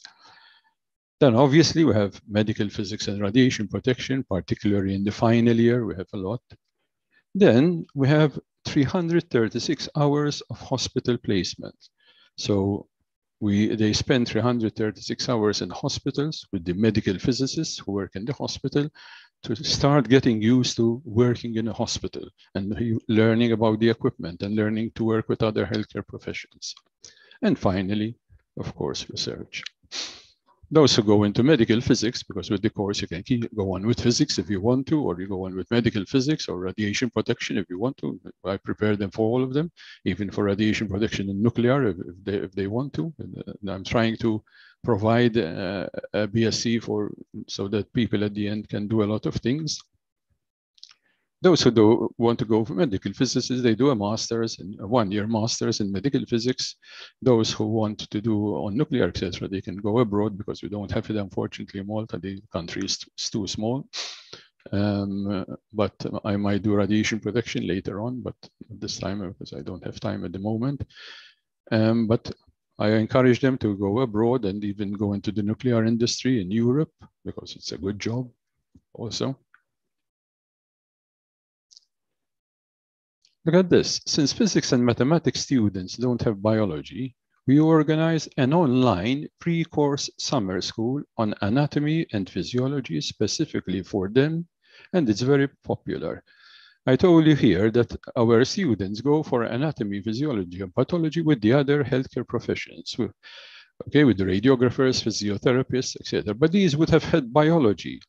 They wouldn't have mathematics and some very little physics, but they would have had biology. So what I do, those who apply for the bachelor's, before they start the bachelor during summer, we do an easygoing course on anatomy and physiology and pathology. We don't do all biology. We only do the biology necessary for our course. Otherwise, it's not possible. And the students, in fact, it's totally online. So even if they're on holiday in summer or I am on holiday, we can do it from anywhere. And they enjoy it a lot because the physics and mathematics students enjoy learning a bit of anatomy and physiology. So they were very well prepared. And in fact, they're doing extremely well. They're doing extremely well, even the anatomy and physiology. I was in fact very impressed with them. I congratulated them on that. So maybe if any of you who might not have a course on medical physics and radiation protection and bachelor's in your country and you would like to do it, you can come to Malta. For European people, the course is free, okay? Finally, some information, if you want more information on medical physics, the IAA provides a lot of free information about medical physics. And just in case you thought that medical physics was only for people, okay, there are many people who make a lot of money imaging race horses, by the way. Race horses, they make a lot of money imaging race horses these days. And thank you for your attention. Thank you very much, Carmel. That was a very interesting presentation. Thank you. I can speak for myself that I really regret not studying medical physics after your presentation. It is, everything is interesting in life. Yeah, thank you very much. So I would like to invite now all our students to put some questions to you. Yes, please go ahead. Just to change maybe the mode of speaking.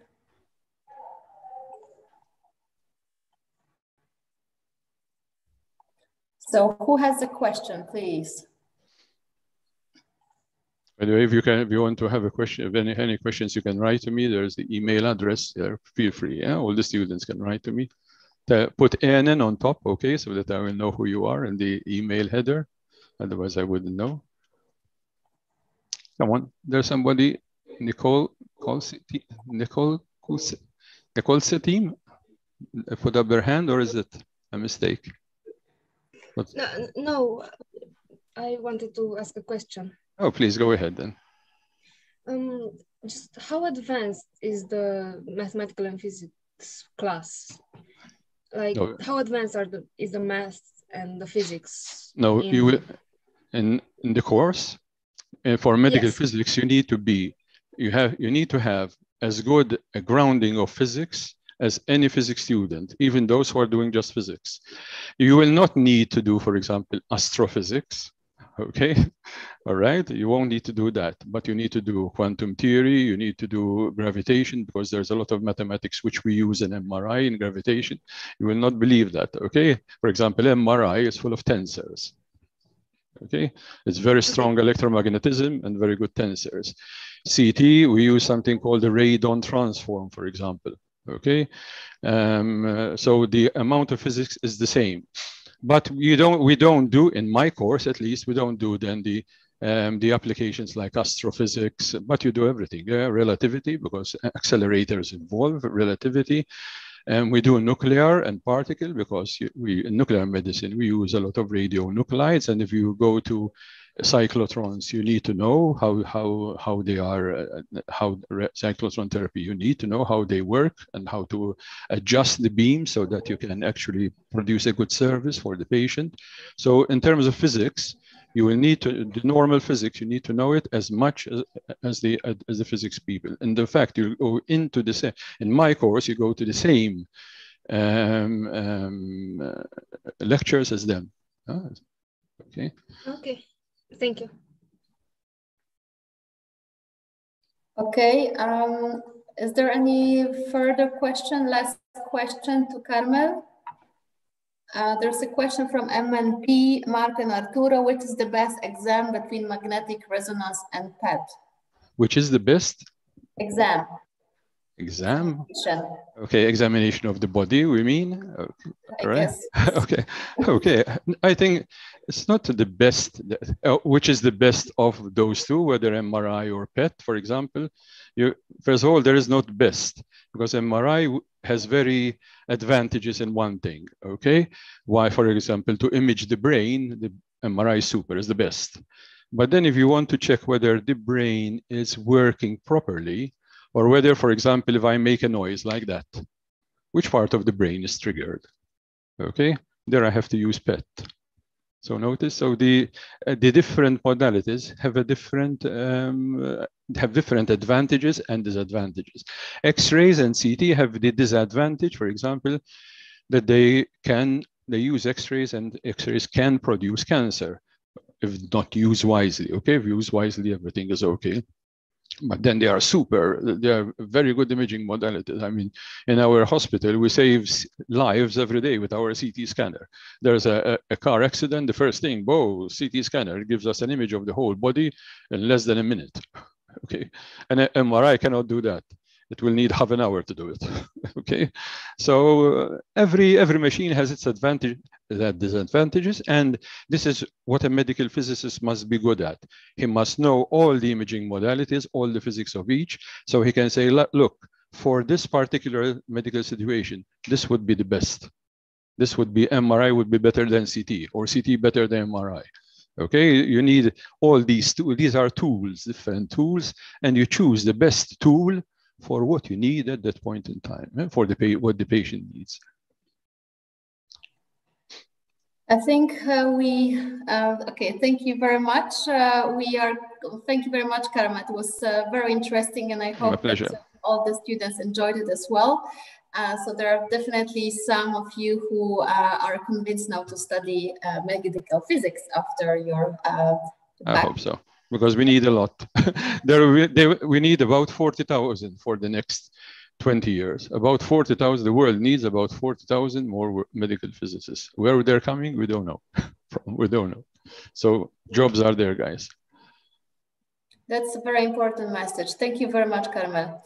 Okay, now I would like to invite Dr. Gergo Pokol from Budapest to share his screen and present us his presentation, Nuclear Fusion.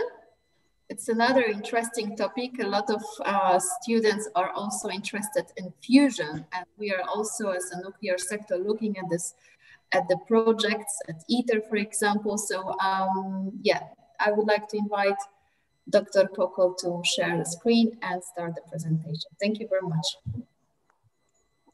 Thank you, Amelia. And warm greetings from a hot office in Budapest. I'm at the Budapest University of Technology and Economics, and well, I do research in fusion plasma physics. So I will talk now about my favorite topic. Well, how to make fusion, that's the title. And of course, we are in a nuclear competition. So I'm not talking about fusion kitchen or fusion music or something like that, but nuclear fusion.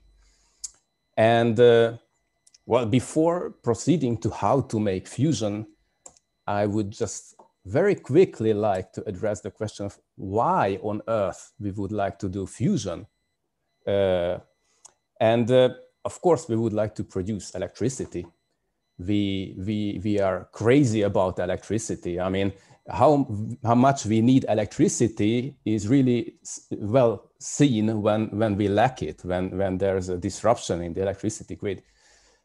So I assume that this will not change soon. So we will need to find a way to produce electricity in a way that we have abundant fuel. It's clean, we are not destroying our environment, it's safe, and it's controlled so that we can put into the grid as much as it's needed. And well, fission is not bad about satisfying these criteria, but there are shortcomings. And there are shortcomings with every other type of energy production that we know now. And well, there is a hope that fusion might be ideal for these purposes.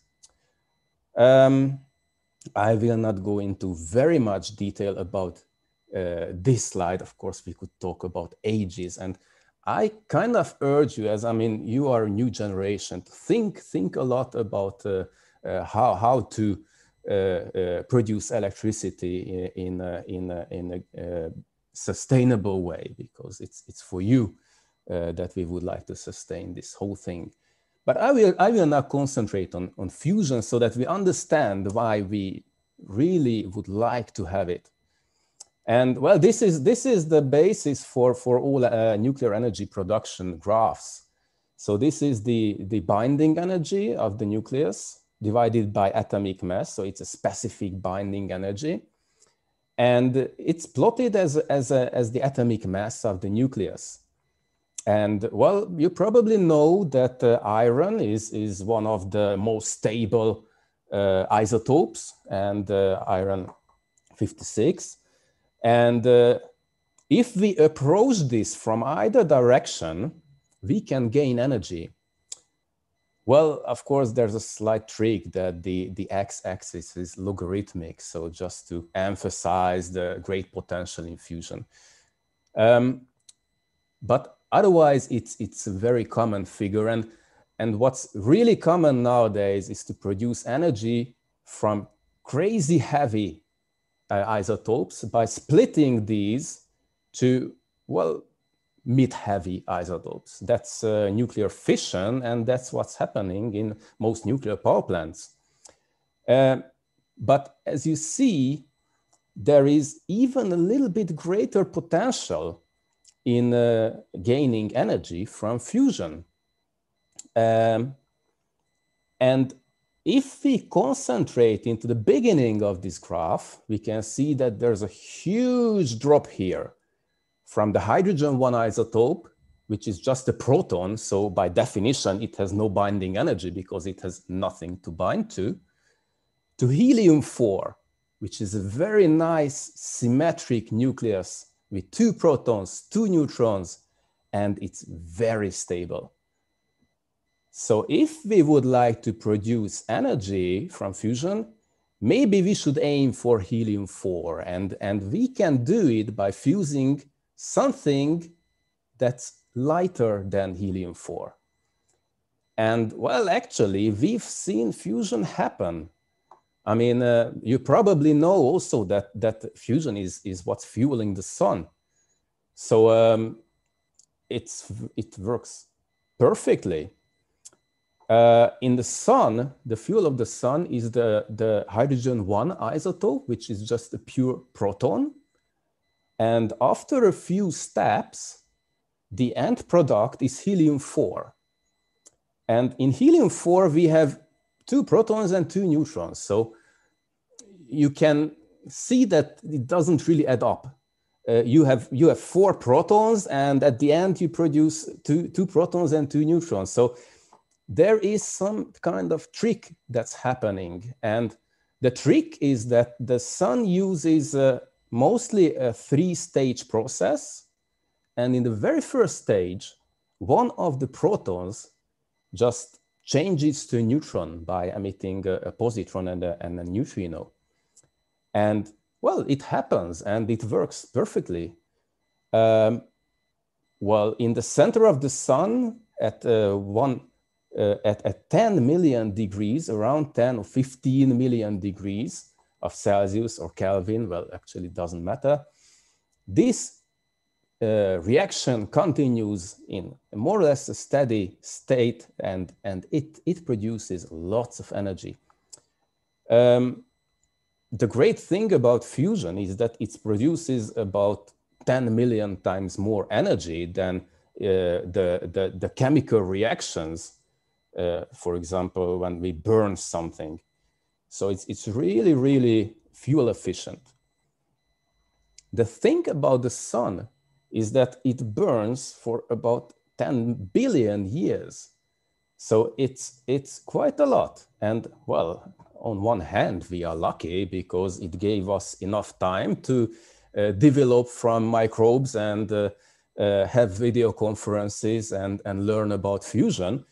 Yet, if we would like to burn something on the Earth, probably we would like it to burn a little bit faster than 10 billion years. And the trick to do is to use a fuel that already has neutrons ready, okay? So that we don't need to produce neutrons, because that's what takes a lot of time. And this is a reaction. It uses 2 heavy isotopes of hydrogen. So in deuterium, we have 1 proton and 1 neutron, and in tritium, we have 1 proton and 2 neutrons. And in one step, these can produce helium-4, and also 1 neutron remains. So that's an extra product. And the good news is that it can go really quick. Well, I wrote it 10 seconds, but that's the more peaceful version that I'm working with. But if you do it in an H bomb, it can go in nanoseconds. You need slightly higher temperature for it to be very effective, about 100 million degrees of Celsius. But it should work. It should work. Okay, but let's go into a little bit more detail here. I mean, this is the DT reaction. I mean, these are the reacting isotopes, deuterium and tritium, and what comes out is helium-4 and neutron. But I mean, there are other types of reactions that we might consider. The only reason to go for DT reaction is that it's the easiest to achieve on Earth. So the likelihood of the reaction is way higher than the likelihood of other reactions. And the energy, the collision energy that we need for this is also way lower. I mean, these are both logarithmic scales. So this is very significant. But with DT reaction, we have a bit of a problem. I mean, deuterium is very common. I mean, it's plenty of deuterium in seawater, so it's not even expensive. Tritium, however, is unstable. It just has too many neutrons for that single proton. So it tends to decay to helium-3, and the half-life is just above 12 years. So it's quite low. And for this reason, on the whole Earth, we have only about 100 kilograms of tritium. So even if it's very efficiently producing energy, so in a huge gigawatt reactor, you would only need less than 1 kilogram of tritium a day, still, I mean, we would run out of it quite quickly. And what gives us still hope is that we in the reaction have a high energy neutron, which flies out of the quite rare mixture of tritium and deuterium and helium. I mean, it doesn't have a charge, so it's not interacting that heavily. Flies into the wall of the machine, and if there's lots of lithium in there, it can react with lithium, and lithium falls apart to helium-4 and tritium. Okay, so at the end of the day, the fuel of your machine is lithium and deuterium, and both are abundant on Earth.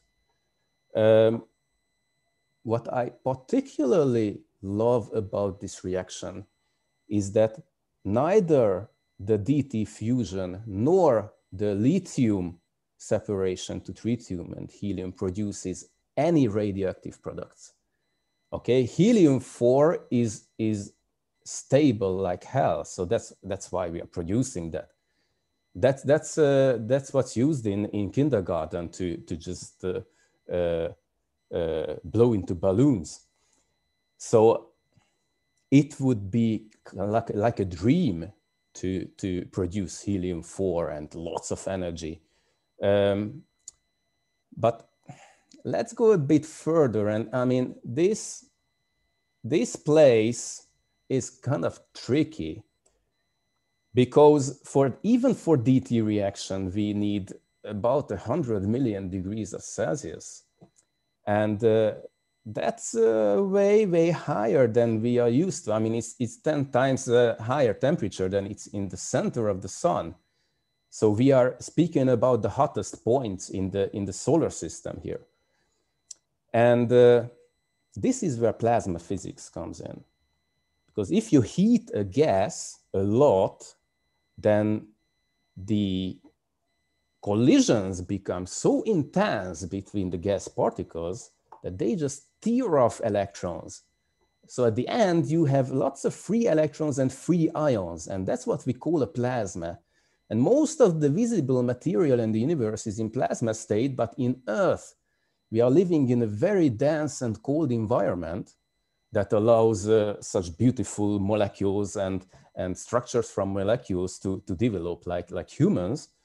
So plasma is underrepresented here on Earth. We needed to learn how to deal with it. And the first problem with a hot plasma is that how do you confine it? I mean, you cannot just put it into a bottle. The bottle would immediately vaporize and the plasma would cool down. The only way you can stably confine such a plasma is through magnetic fields, because in a plasma you have just charged particles, and charged particles have a very curious way of interacting with magnetic fields through the Lorentz force. A Lorentz force is perpendicular to both the velocity of the particle and the magnetic field. So at the end, the Lorentz force ends up not changing the magnitude of the velocity, but it definitely changes its direction. And at the end of the day, your particles end up spiraling around the magnetic field lines. So if you can make a magnetic geometry where the magnetic field lines don't leave your machine, you have a chance to confine your plasma in it so that those don't leave the field. And you can do it with a helically wound magnetic field structure. And this structure is very good in confining magnetic fields. This is a simulation. I mean, I won't prove it mathematically now, but this is a simulation showing an orbit of a charged particle, an ion actually, going around in a torus with a toroidal magnetic field. And there are lots of things happening with it. I mean, you're heating it, it changes directions and whatever. What it cannot do is that it cannot leave the machine. It never reaches the edges of the machine. So that's the way how we confine the plasma magnetically. And there are two types of machines that can do that. One is a tokamak, that's a Soviet invention from the 50s. It's toroidalne kamera s nitmi katyushkami. Well, if you speak Russian, any of you might be laughing now. But anyway, this is just toroidal chamber with magnetic field coils. So that's a practical name. Nice symmetric machine with a huge transformer coil somewhere, which drives a current in the plasma. Because, I mean, there are free charges in the plasma, so you can easily drive a current in it. And the current produces a magnetic field. In a tokamak, you use the magnetic field of the plasma itself added to an externally produced toroidal magnetic field to produce this helically wound toroidal magnetic structure. The stellarator is an American invention from the 60s, and it produces the same magnetic field geometry by external helically winding coils. So it's not a helically symmetric machine.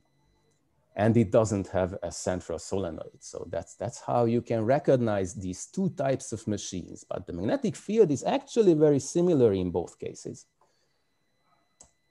So, I mean, well, probably you cannot answer now, but you can think, which kind of machine is this? And well, you've already guessed probably that it's a stellarator, because what you see is actually the more or less naked helical field core structure. So that's actually a large helical device, and it's in Japan. This is, on the other hand, it's a tokamak. It's a nice symmetric machine, more compact. And actually you don't really see the coils because these are all superconducting coils. So these are inside this cryostat. This is the East tokamak in China. And this is a tokamak where you can actually look into when they are repairing the tokamak, they used to just separate the two parts. I mean, this is one half of the tokamak here on the lower right-hand side. And the other part is here. This is the huge transformer coil that drives the current. And this is a nice toroidal symmetric machine. That was Textor in Jülich. Again, a stellarator. Well, it's not a classical one. This was one of the first stellarators, but it's definitely not toroidally symmetric. Nice tokamak. Usually when you look into tokamak, you see something like this, that the plasma edge is glowing, because there you have relatively cold plasma where you still see still emits light here in the visible range. The center of the tokamak is so hot that it emits light, electromagnetic radiation in the X-ray region. Okay, so if you have X-ray vision, you would see the center of the plasma, but most of us don't. And this is again a stellarator, of course, with these crazy shaped coils. This is a more modern stellarator. Okay, and we reached the tokamak we are the proudest of. This is JET, Joint European Torus. That's in England, in Cullen, next to Oxford. And this red part is the best part of the machine. It was designed and manufactured in Hungary, so we are very part of it. But I mean, the whole machine was manufactured, the rest, the basic structure, before we joined the EU. So it's quite an oldish one, but still it's the largest one. And whenever this guy is not inside and we have some plasma, we see something like this. So again, the parts are showing up, which are relatively cold and where the plasma interacts with the structures around it. And now it's heated up to fusion temperatures. It's a bit unstable, but still, and well, that's where the discharge ends. And this is the best we could do now. This is a machine that holds the record for the DT fusion power. And you can see here that it goes up to 16 megawatts. And 16 megawatts is a lot. I mean, it's about 16,000 microwave ovens. So it's a lot. It's really on industrial scale. We can produce DT fusion on industrial scale. Well, on the downturn, it didn't take too long. So it was less than a second, this particular discharge. And the other thing that you had to heat the plasma with 25 megawatts to achieve this. So we are not gaining net power yet.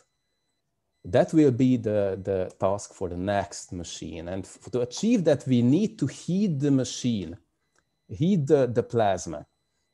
One way is to inject highly energetic ions. These are neutral beam injectors. These are huge stuff. And which is very peculiar that if you already have fusion, you are making these hot ions from fusion yourself by helium-4, and it can heat your machine. And it's very important not to lose these ions. But these ions can do very difficult to calculate orbits in such a complex machine. And they have some periodic motion. And it's very important to keep these inside of the machine. And I would like to show you a video about what happens when an energetic particle, he will be the one, interacts with the rest of the plasma. And I mean, this is a plasma here, a fluid, with a very well-defined, nice symmetric boundary condition. And now this energetic particle energizes, and it has a periodic motion. And the periodic motion, the periodicity equals the periodicity of the eigenwave of this plasma. And in each time they interact, they don't interact too much, but at the end, a lot of energy is transferred to the wave. And now we are in the stage of nonlinear interaction already, where the wave itself acts back on the particle and transports it out of the machine without it distributing much of its energy. So that's what we wouldn't actually like to happen. And it's something that we try to calculate and avoid in future machines. Okay, so this is just very quickly about the future. Immediate future is ITER tokamak. It's being built in a worldwide effort, really. And we are very happy that it's actually in Europe, in Cadarache, France, not far from Marseille. And it has an aim to produce 10 times energy multiplication, which means that we will have 500 megawatts of fusion power for only 50 megawatts of heating power. And it should start operation in 2025. We'll see because of COVID, we might have a slight delays, but I mean, guys were really trying not to get delayed here. This is a huge machine. I mean, there are some people hidden there, but you probably don't see them because they are 2 pixels high. And ITER, on the other hand, will not produce electricity to grid. The machine that will do that is called demo reactor. And if ITER is successful, we will start building the demo reactor. And this is now a European program, so it's not a worldwide program anymore. We have a fusion roadmap that aims to have a few hundred megawatts of power to grid by a fusion reactor by the 2050s sometime. Okay, so it's not specified that exactly. So that's the longer time objective. So just to summarize a bit, with fusion power, you can produce tremendous amount of energy from very little fuel. Even we are more effective than fission. Deuterium is abundant, we have lots of it, and tritium can be produced from lithium in the reactor blanket, and lithium is abundant again. So we have lots of fuel if we can do this. The end product of the reactions that we actually use is not radioactive, not harmless in any way. It's noble gas. So even you can sell it. So it would be very nice from that perspective. The way to do this is magnetic confinement fusion in a torus-shaped machine. And there are 2 devices that can do that. The bigger ones are tokamaks, but stellarators are also developing. And about the timeline, JET has demonstrated that we can produce industrial amounts of fusion energy already in 1997, so it was quite a long time ago. The 10 times energy multiplication in the plasma will be demonstrated by ITER, not in 2025, but maybe in 2035. The first fusion power plant will be demo. If Europe will be the first, maybe not. Maybe it will come 5 years earlier or 10 years earlier by someone from the Far East or whatever, but in that range. And I would be very glad if fusion would really spread and produce most of our electricity in the future, but its spreading will be determined by advances in high temperature superconductors and material science, because that will decide how expansive this technology will be. Okay, so well, that was my short summary talk about fusion energy. And well, anytime you can ask questions. I hope we have some short time now as well. Yes, we do. Thank you very much, Gergo, for the fantastic presentation. Very interesting subject. Just to say, from European Nuclear Society side, we just had recently a webinar on ITER with the chair of ITER project, Mr. Bigot. So it is really the same schedule that you presented, the timeline, and we very much crossing our fingers that this project will be in operation, fully commercial in a couple of years. Okay, thank you very much. So if you are interested actually how the ITER project looks like now, that you can really enter the site, we would like to invite you also to our YouTube video where you can really feel like being in the site, because it's 3D demo, 3D video, and you can visit it. It's also on the website as Gergo is presenting. Okay, fantastic. So now I would like to invite you for 2 questions. So before the coffee break, we can ask Gergo to we know, okay, there's one question coming from Marco and Arturo. We know that there is another method of confinement based on lasers. Is it true or just a theory? No, it's absolutely true. There's something called inertial confinement fusion, where inertia means that if you heat something up to immense amounts of energy density, high pressures, still it takes some time for it to spread, to explode. So the inertia of the material keeps it together for a while. And if your density is high enough, I mean, the reaction rate goes with the density squared, because it's proportional to both the density of deuterium and the density of temperature. You might have learned from reactor kinetics. If you produce very high density material, you can produce basically an explosion. And this is what happens in an H-bomb. But of course, it would be very hard to build a reactor about H-bombs. So we would like to do way smaller explosions. But if you have smaller explosion, it means smaller pellet of deuterium and tritium fuel.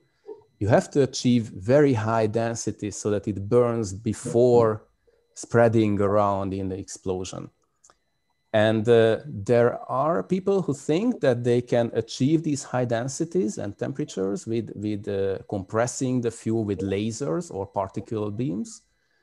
There is a famous experiment in America, like National Ignition Facility, but they have observed very nice instabilities. I mean, from a physics point of view, it's very nice and exciting, Rayleigh-Taylor type instabilities.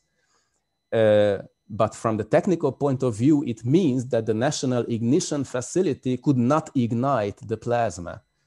So there are serious difficulties about this. And personally, I don't like explosions. So I think that in a reactor, industrial scale machine, it would really be better to have something stationary going on and not explosions and stuff. But it exists. Nations spend a lot of money on it, especially nations who have hydrogen bombs and are not allowed to test those anymore. Yet I'm not a big fan of that. And well, I'm a bit skeptical about it. It might happen that it will work. Thank you very much. Okay, so is there any more questions before the coffee break?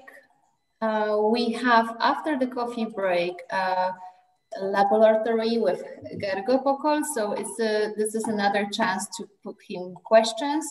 So for the moment, I would like to invite you to have a short break. We are... Emilia, excuse me, I see a hand from Team Confusion. Ah, I didn't see it. Okay, thank you. Yeah, so I have got this question. In a reactor, after we have heated up the plasma to those temperatures, how exactly would be the process to remove it from there if there are needed repairs on the tokamak? What exactly would that process be?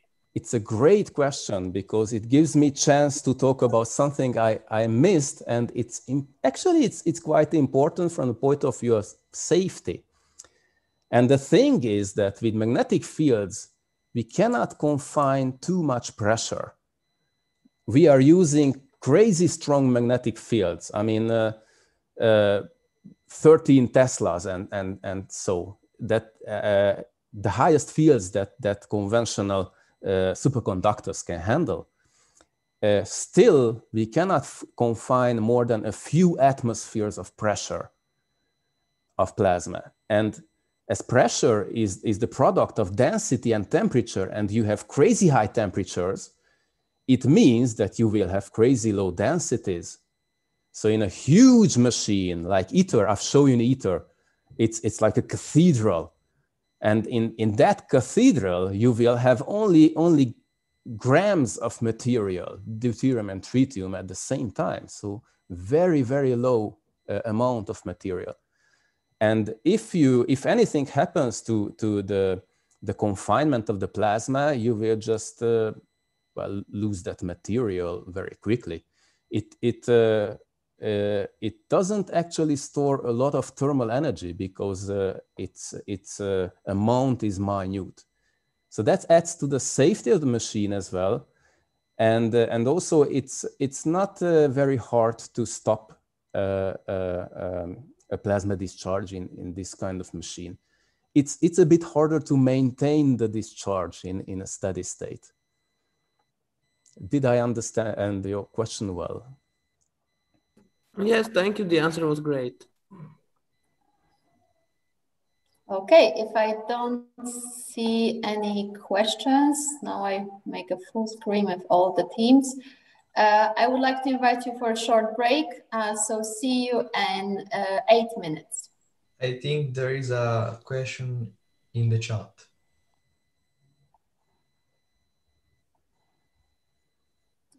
Okay. Okay, so before we go to, okay, final question from Petko. How do you model the nonlinear interactions between particles? Okay, that's a very good question. So in physics, even on university level, we usually start solving a problem, a physics problem, by linearizing the equations. Yet, if you look at the plane equations themselves, depending on your wave that participates in this particle-wave interaction, you either use some partial differential equation or just some ordinary fluid equations. They have nonlinear terms. And if you do not linearize the problem, you will have these terms, just it will be quite hard to actually solve the equation itself. So that's why people usually linearize the problems, and like in a pendulum, probably you've already calculated a pendulum, a mathematical pendulum. There you only calculate for small displacements, because if a displacement is high, then you will have a lot of nonlinear terms entering, and it will be difficult to solve. And the trick with nonlinear equations is that they might have bifurcations where just you change the equation a little bit, and suddenly the whole shape of the solution changes a lot. So that's nonlinear physics and chaos theory is something that's very exciting and quite new. I mean, it came up with nuclear numerical physics in the end of the last century. So it's quite new, and it's very important in such nonlinear systems like fusion plasma physics. So there is no simple answer for your question, but in the equations we have nonlinearity, and how you actually solve it, well, that's something you should master. It's not easy.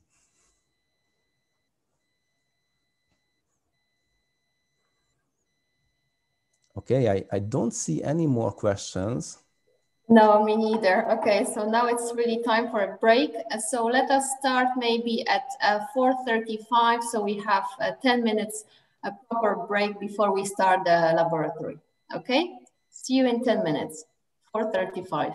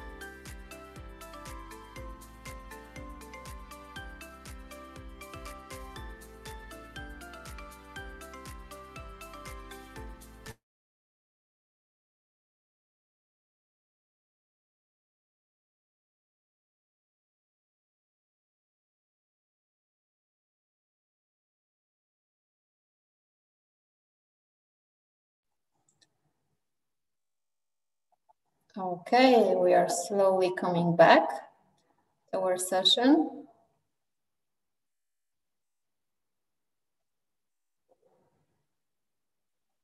Are you still with me, guys?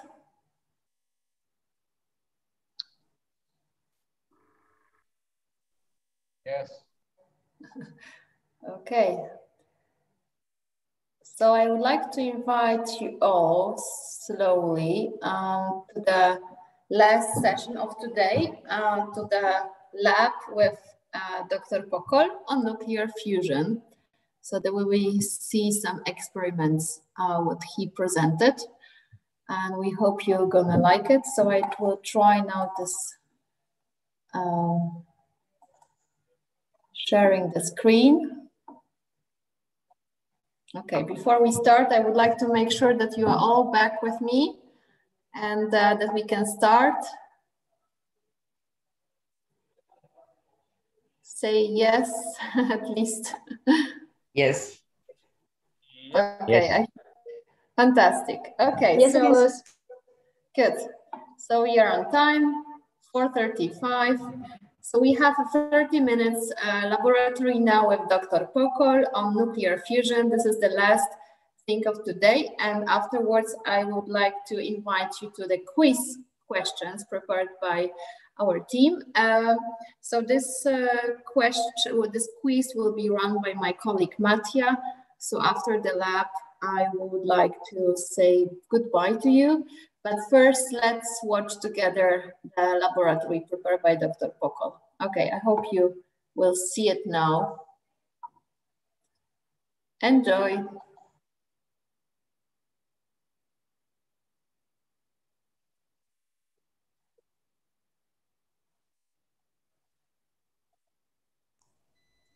Emilia, the voice is not coming through to me.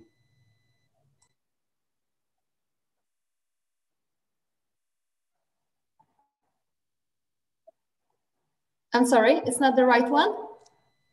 I don't hear anything. So did you tick the share the audio when you shared your screen? There's an option of sharing audio when you share the Zoom screen in the Zoom sharing. Just let options. me try once again. Normally it's off. Share the sound. Yes, now.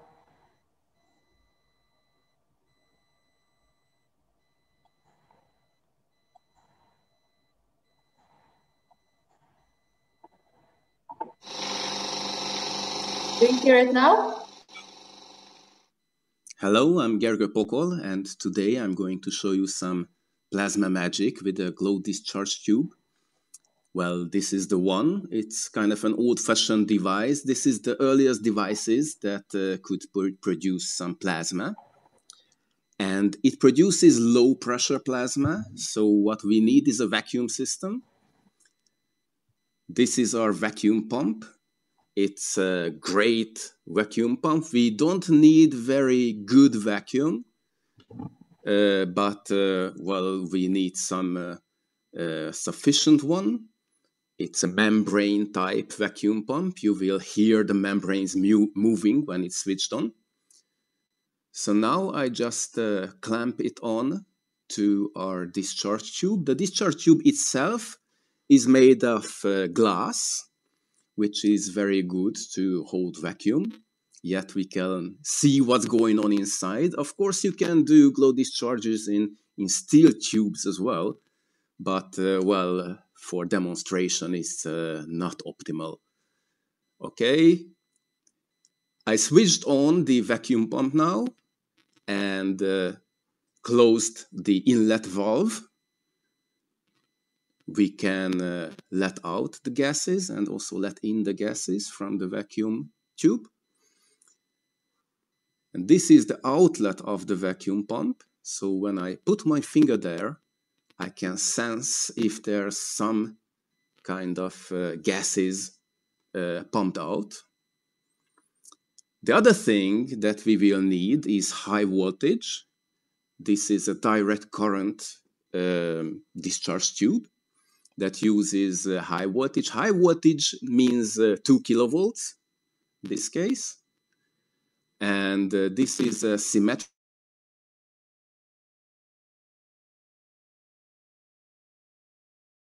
for the anode. Electrons will be accelerated towards this electrode. And we also need negative voltage electrode. That's called a cathode. And we connect it there with special plugs designed for high voltages.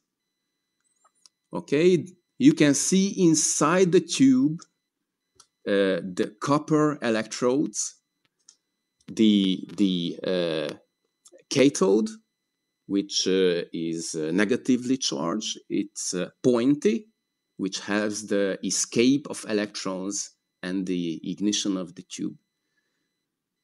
All metallic parts should be grounded. That's very important, so that they are not charged up. Charging things up for to few kilovolts is highly dangerous.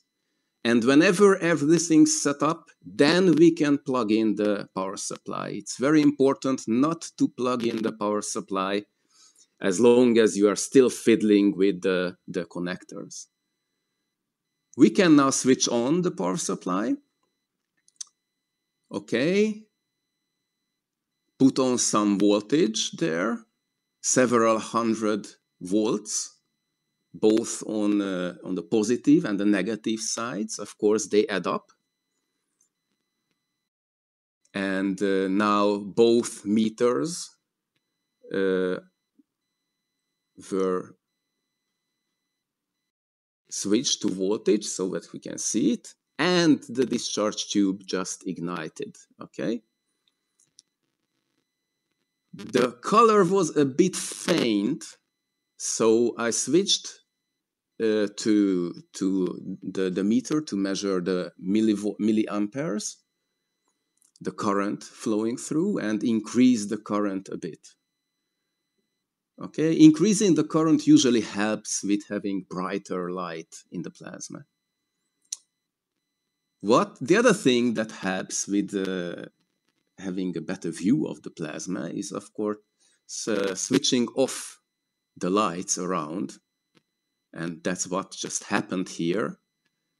And now we can beautifully see the plasma that's composed of negatively charged electrons and positively charged ions glowing in a nice reddish color around the anode. And also around the cathode, we have some purplish light. That's the negative glow. And in between, we have some dark region that's called the Faraday dark space. Okay, and this is Urs, my PhD student, who is helping out with these experiments.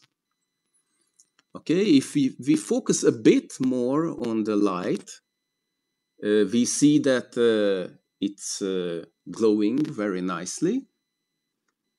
And in between, in the dark space, that's the place where the electrons get accelerated towards the cathode, but they still don't ionize. So they still don't produce light.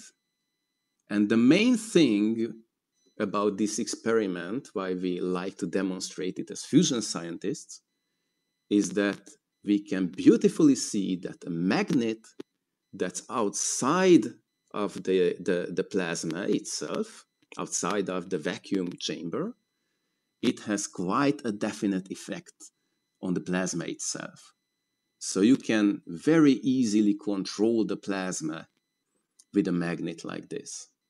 Okay, and this is exactly the principle of magnetic confinement fusion, where we confine the hot plasma needed for fusion in a magnetic chamber. Okay, magnet can affect the negative glow region as well, but not that much. Okay, now the negative glow is quite extended for the whole cross-section of the tube. And here we see the cathode also glowing as the electrons hit it.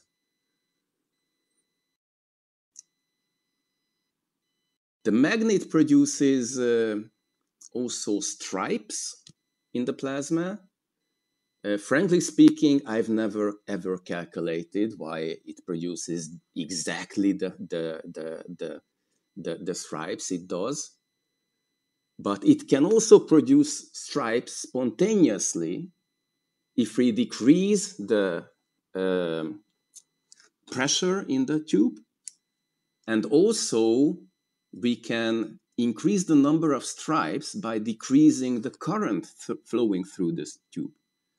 Okay, so just now we decrease the current, we reduce the current, and we see that these stripes are now extended all along the plasma and also into the region of the negative glow, which is very interesting.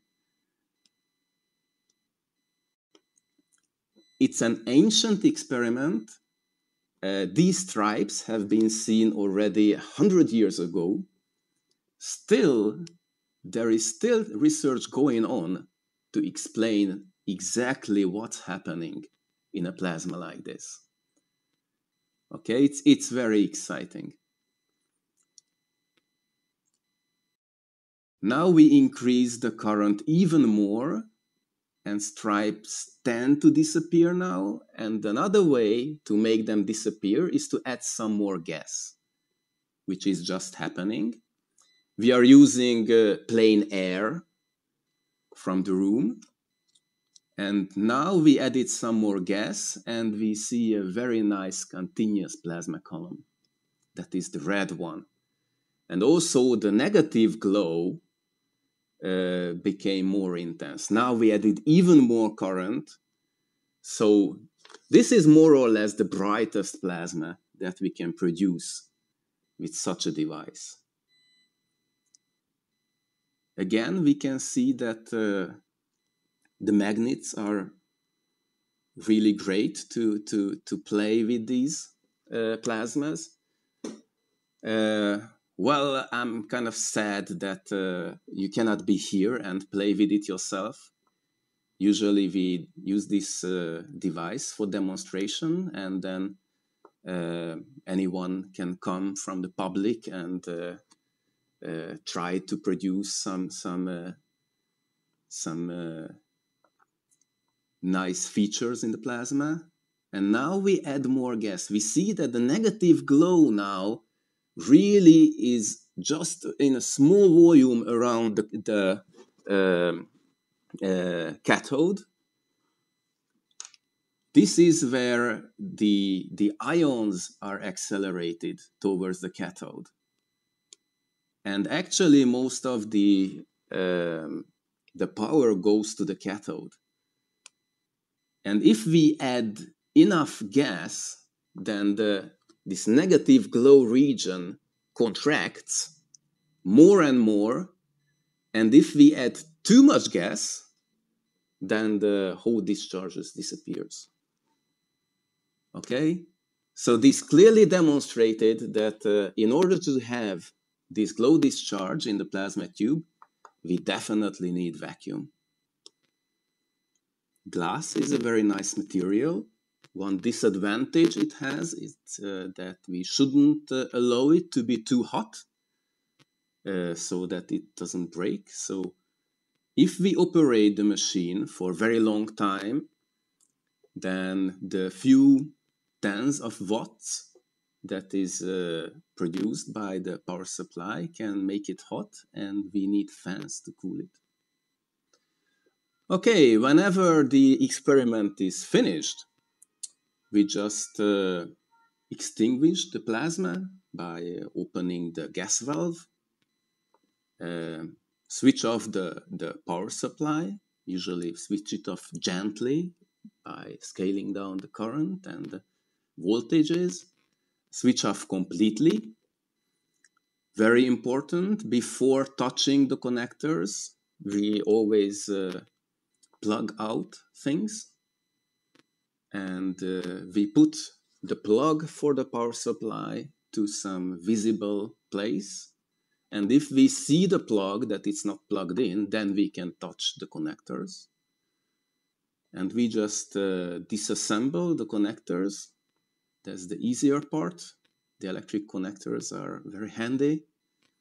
And for the vacuum system, you just need some experience so that you don't overdo things, like putting on screws too hard. Don't lose your seals. We have seals made of rubber because it's not a high vacuum system, so rubber is good enough for our purposes. And this is the disassembled tube that we can then transport. After having transported this tube, we will have to do the maintenance. And this is going to be a special exercise, lab exercise, when I also show you this part, the preparation part. You can see that the transportation worked, so it's not broken or anything, but we definitely need to clean it up. Okay, you see that the tube itself is colored a bit around the cathode, and that's why we need to disassemble this from time to time. And the first thing to disassemble is the protective plexi around the electrodes. That's in order to protect the user from the high voltages. And after that, we can undo the screws that hold together the vacuum system. So this is the easiest way, basically, to assemble a vacuum system. Just take a tube and take two caps on both sides, pull the caps together, and then the tube is sealed. So these are the screws that pull the caps together, and now we are disassembling these screws so that we can take out the caps together with the electrode. This is the anode. This is the where the positive charge goes. And on the other side, we have the cathode, where the negative charge goes. And ions in the plasma are accelerated towards this electrode, and they sputter material from the electrode. So ions, when hit the electrode with great velocity, they remove some of the part of the electrode, and that's why you see that it's so clean, because it's kind of eroded away by the plasma. This is what we call plasma spattering. And all the electrode material is deposited on the inside of the tube. Okay, so the plasma part, the anode part of the tube is clean, but the cathode part is basically contaminated by copper from the electrode.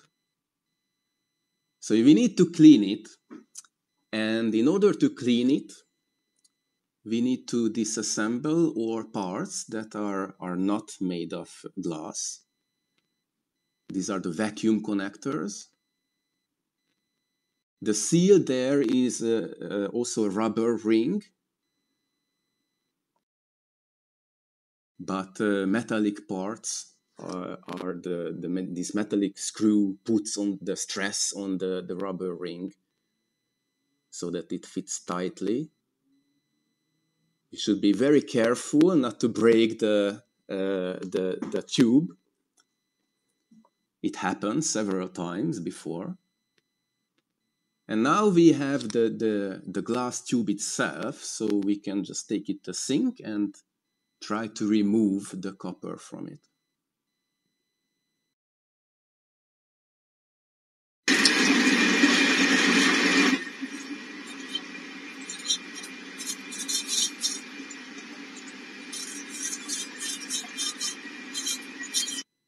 Okay, so this is our sink at the university. It's not too big, but just big enough for this tube. And first we tried to remove the copper by plain water, by scrubbing. It wasn't very successful. And now we try to use some dishwasher detergent. This was our first idea, of course.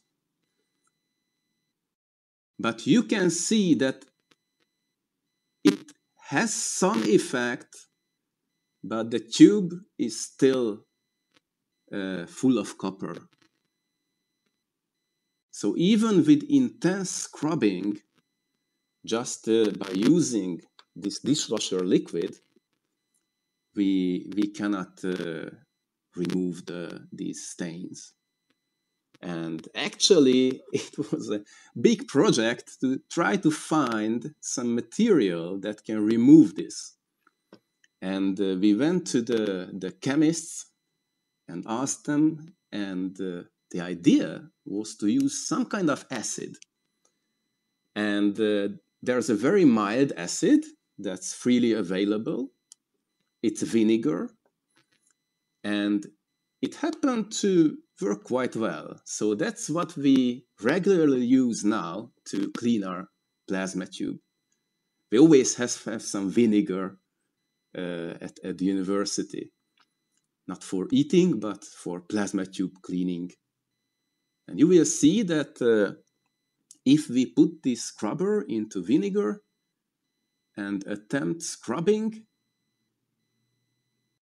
the copper just easily dissolves off the tube.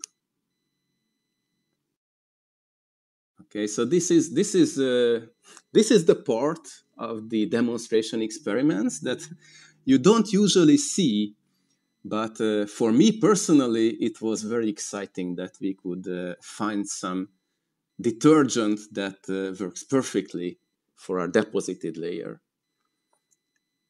And actually, what we've just seen is also something that's also used in industry. So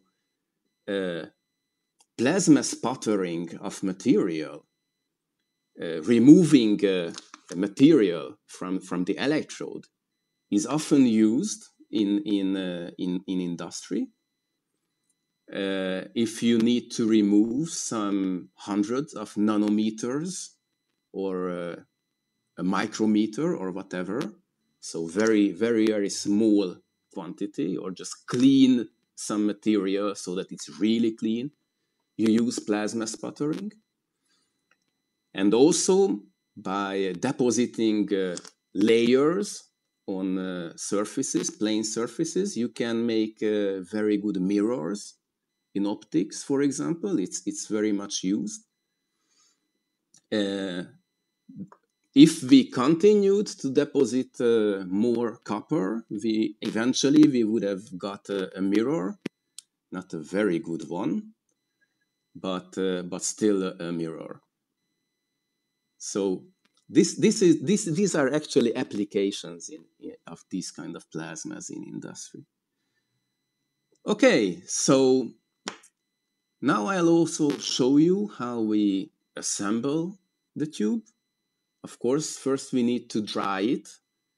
I didn't show you the drying part. I mean, it's kind of boring. You put it down and let it dry. But after that, we need to insert the electrodes again. And it's very important that if you are producing something that involves vacuum, you wouldn't like to touch the parts that go into the vacuum with your bare hands. The grease from your hands can ruin the whole experiment. Okay, so whenever anyone touched these electrodes, we've spent ages trying to get rid of the grease. So we don't touch the things that go into the plasma, into the vacuum, but of course we can touch other things. Okay, it's very important not to break your vacuum tube. This is also a part where you can easily break it when you try to put on the plugs and tension it with the screws. Actually, it's a bit tricky that you need to put on the tension on these screws, and at the same time you have to have the plugs in perfect position. So earlier on we needed 2 people to assemble this, but well, now I'm more experienced, so I can just try to center the plug so that it's perfectly centered, and the vacuum seal is perfectly around the ends of the tube, and then tension it at the same time. Okay, we do not need a lot of torque on these screws. So it would be actually very easy to break the whole stuff if we put on too much torque. So we just do it with our bare hands. And then we continue with assembling the plugs that will go towards the vacuum pump. This is the seal that goes on. It's already very tight, but by screwing this on, we can make it even tighter. In fusion plasma physics, we use a bit different vacuum technique because there we need high vacuum. And in high vacuum, you can no longer use rubber as seals, for example. So typically in fusion, we have steel vacuum chambers, and the seals themselves are made out of copper. And you need to tension the screws there pretty hard. Okay, so it's demonstrating plasma with a fusion device is not nearly as exciting as with this kind of plasma tube that you can actually touch and play along with the magnet to see how a magnet affects the plasma position and how it can be used to control the plasma from outside of the vacuum chamber. Yet the principle is very similar. So in fusion plasmas, we use vacuum chambers, put magnets around. Just there, the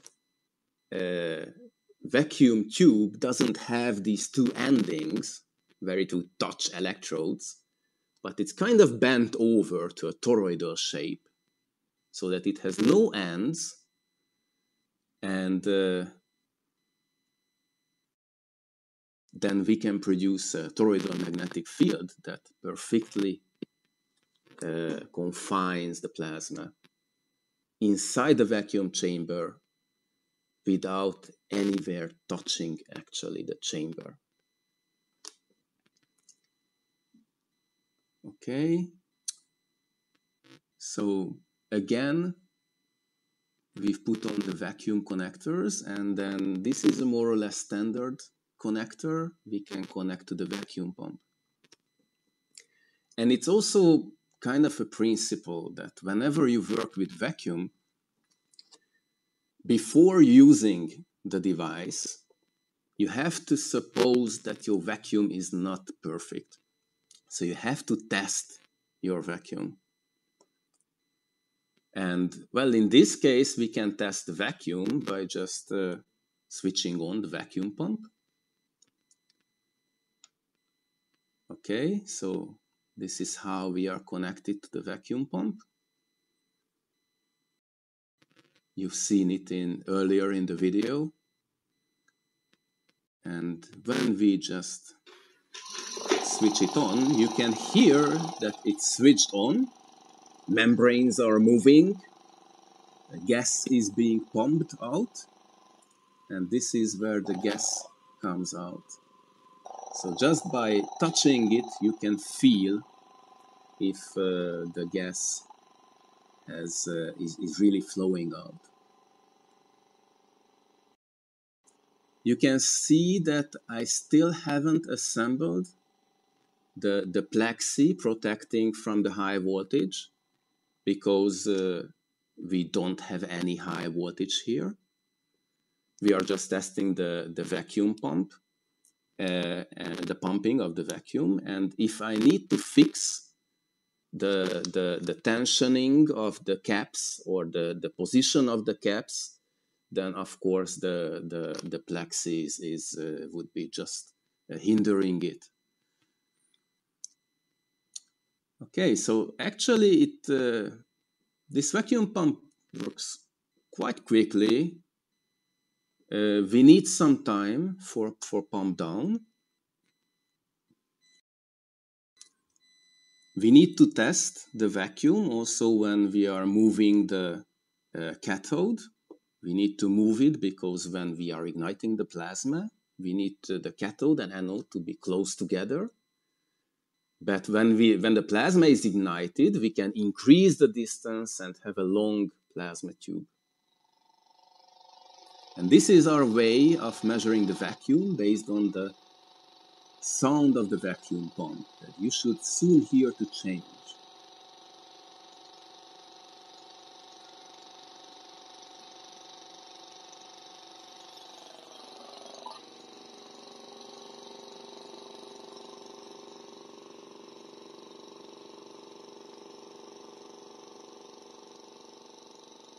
Okay, not very scientific, but still, as we don't have a vacuum meter, this is our experience that we can check the vacuum like this.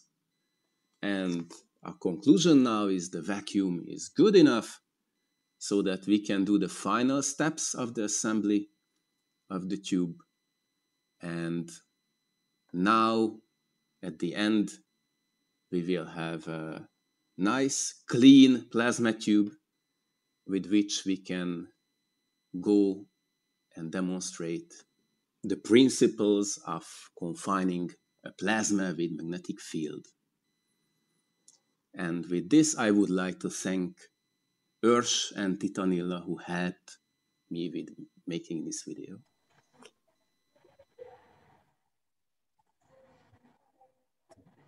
Thank you very much. Now we are back after the laboratory. Are you back with me? Dr. Pupils, thank you very much for the laboratory session. It was very interesting, and unfortunately the students cannot be in live and watch it and test it and touch it. But it was really great video to be at least next to you and to understand the physics behind. Okay, is there any questions now? Go, please. No, I'm just clapping. It was really interesting indeed. Do you have any comments, questions, impressions? I will ask you for this anyway on Friday, but are there any fresh impressions that you would like to share? Something that you didn't know, that you observed, that you learned, that you felt is really interesting to follow after your final exams? Actually, may I answer a question that came up earlier in the chat? Sure, please. Just I didn't recognize. It was from Petko, and as he also complimented my Russian knowledge, language knowledge, I tend to feel that I should answer this question. So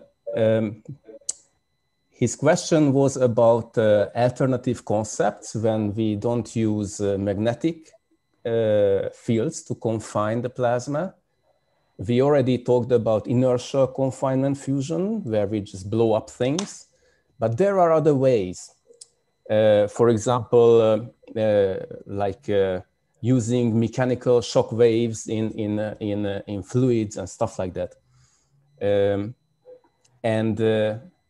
If you just listen to the media, you can hear claims about such alternative concepts from time to time. And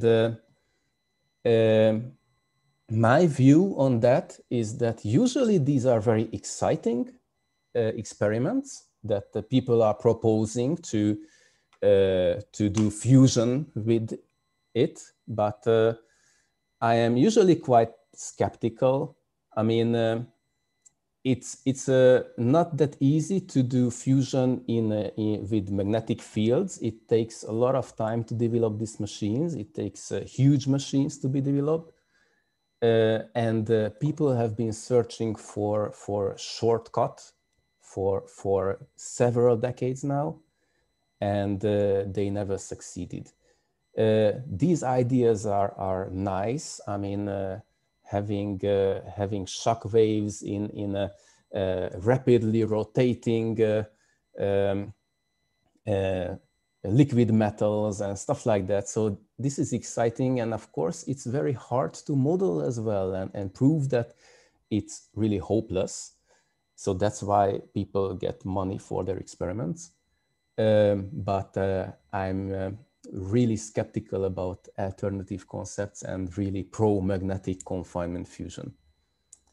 So that's what I wanted to say about this question, but I don't know if there are other questions as well.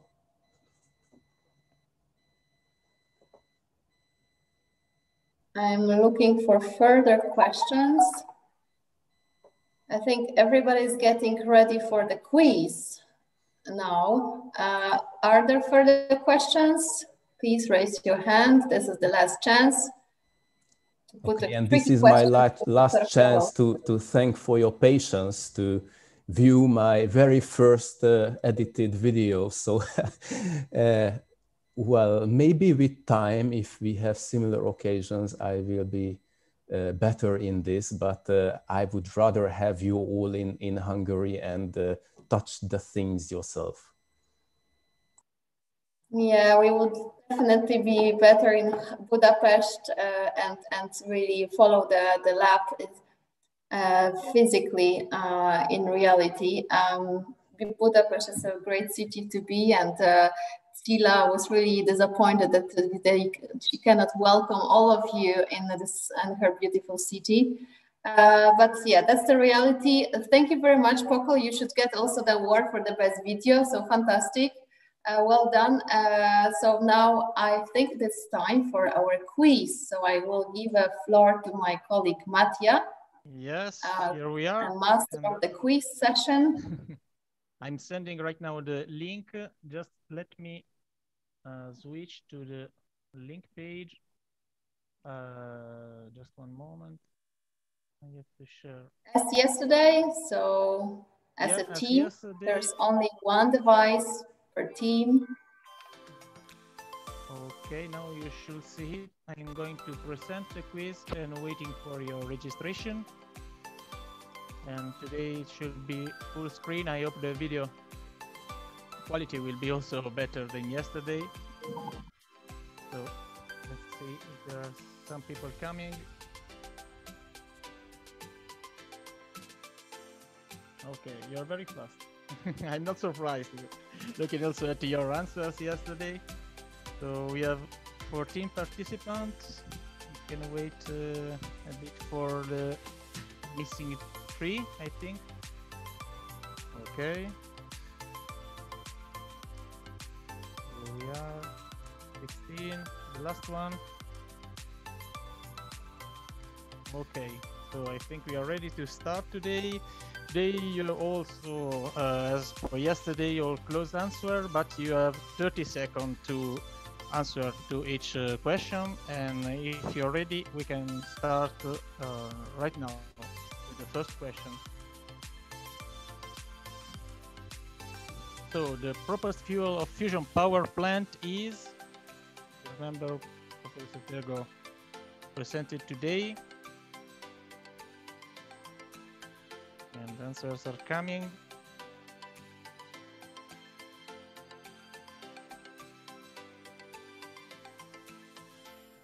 One team missing.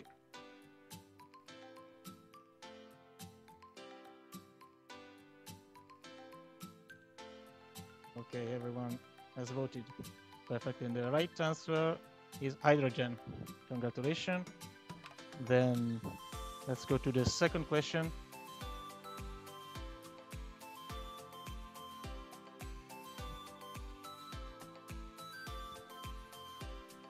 For nuclear fusion on Earth, we need 100 million degrees of plasma, as much as fuel in the sun, an H-bomb or a tokamak. I can see you replying very fast.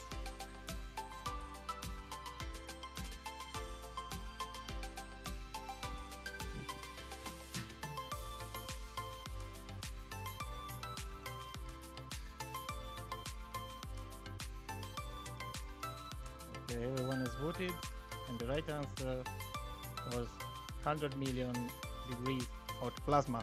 Congratulations to most of you. And then let's go for the third question. Start the countdown. So the question is, the proposed deuterium-tritium fusion reaction produce helium, iron, water, or nuclear waste?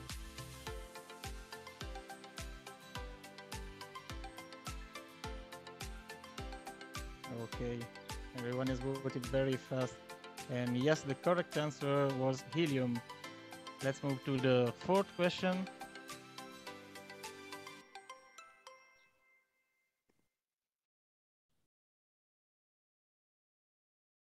Fourth question is, free electrons and ions in a hot plasma can be contained by magnetic fields in a strong steel vessel by mental power and strong will by electric fields.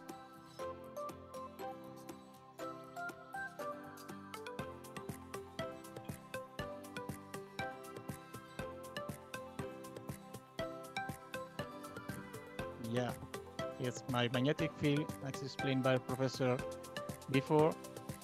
Then let's move to the fifth question.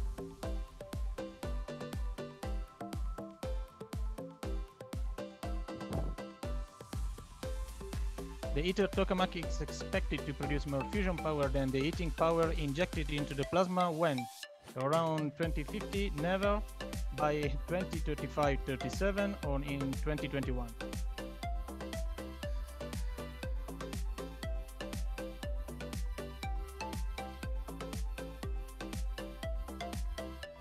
Everyone is voted, and yes, the right answer was by 2035-37. Let's move to the sixth, and now I think we are moving to nuclear medicine, if I'm right. Yes, hospitals are interesting for physicists because they are a dynamic place to work in. They employ a lot of people. They are full of very sophisticated equipment and software, and they paid a good salary. All good reason, I could say, and everyone has voted. And yes, congratulations. Next question, number 7. Diagnostic and interventional radiology equipment is important because it uses very complex equipment, help us see inside the body without opening up the body, can be used for seeing inside Egyptian mummies, or uses X-rays. That's exactly the correct one is this one. Let's move to the 8th question.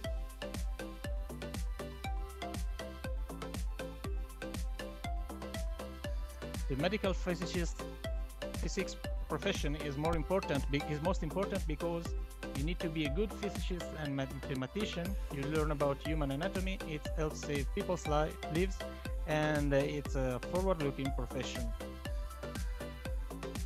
Few answers missing. Just one.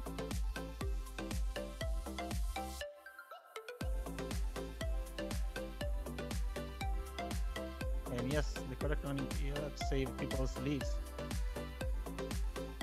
Then question number 9. Nuclear medicine equipment is important because it uses radioactive tracers. Some of it uses positrons. We can check whether our human organs are working properly. We need to protect patients from radiation. Everyone has already voted, and yes, we can check whether human organs are working properly without opening them, as Dr. Tulp anatomy lesson show you. And then the last question, the number 10. Let's start the countdown.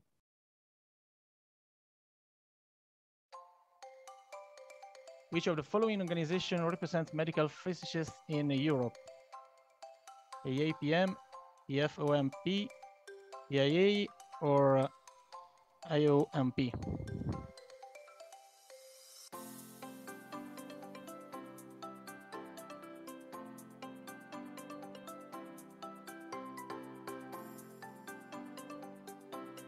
Just missing answers. 2 seconds. Okay, time is up, and let's see who is the today's winner. Yes, the correct answer is the second one. Let's see who won today's quiz.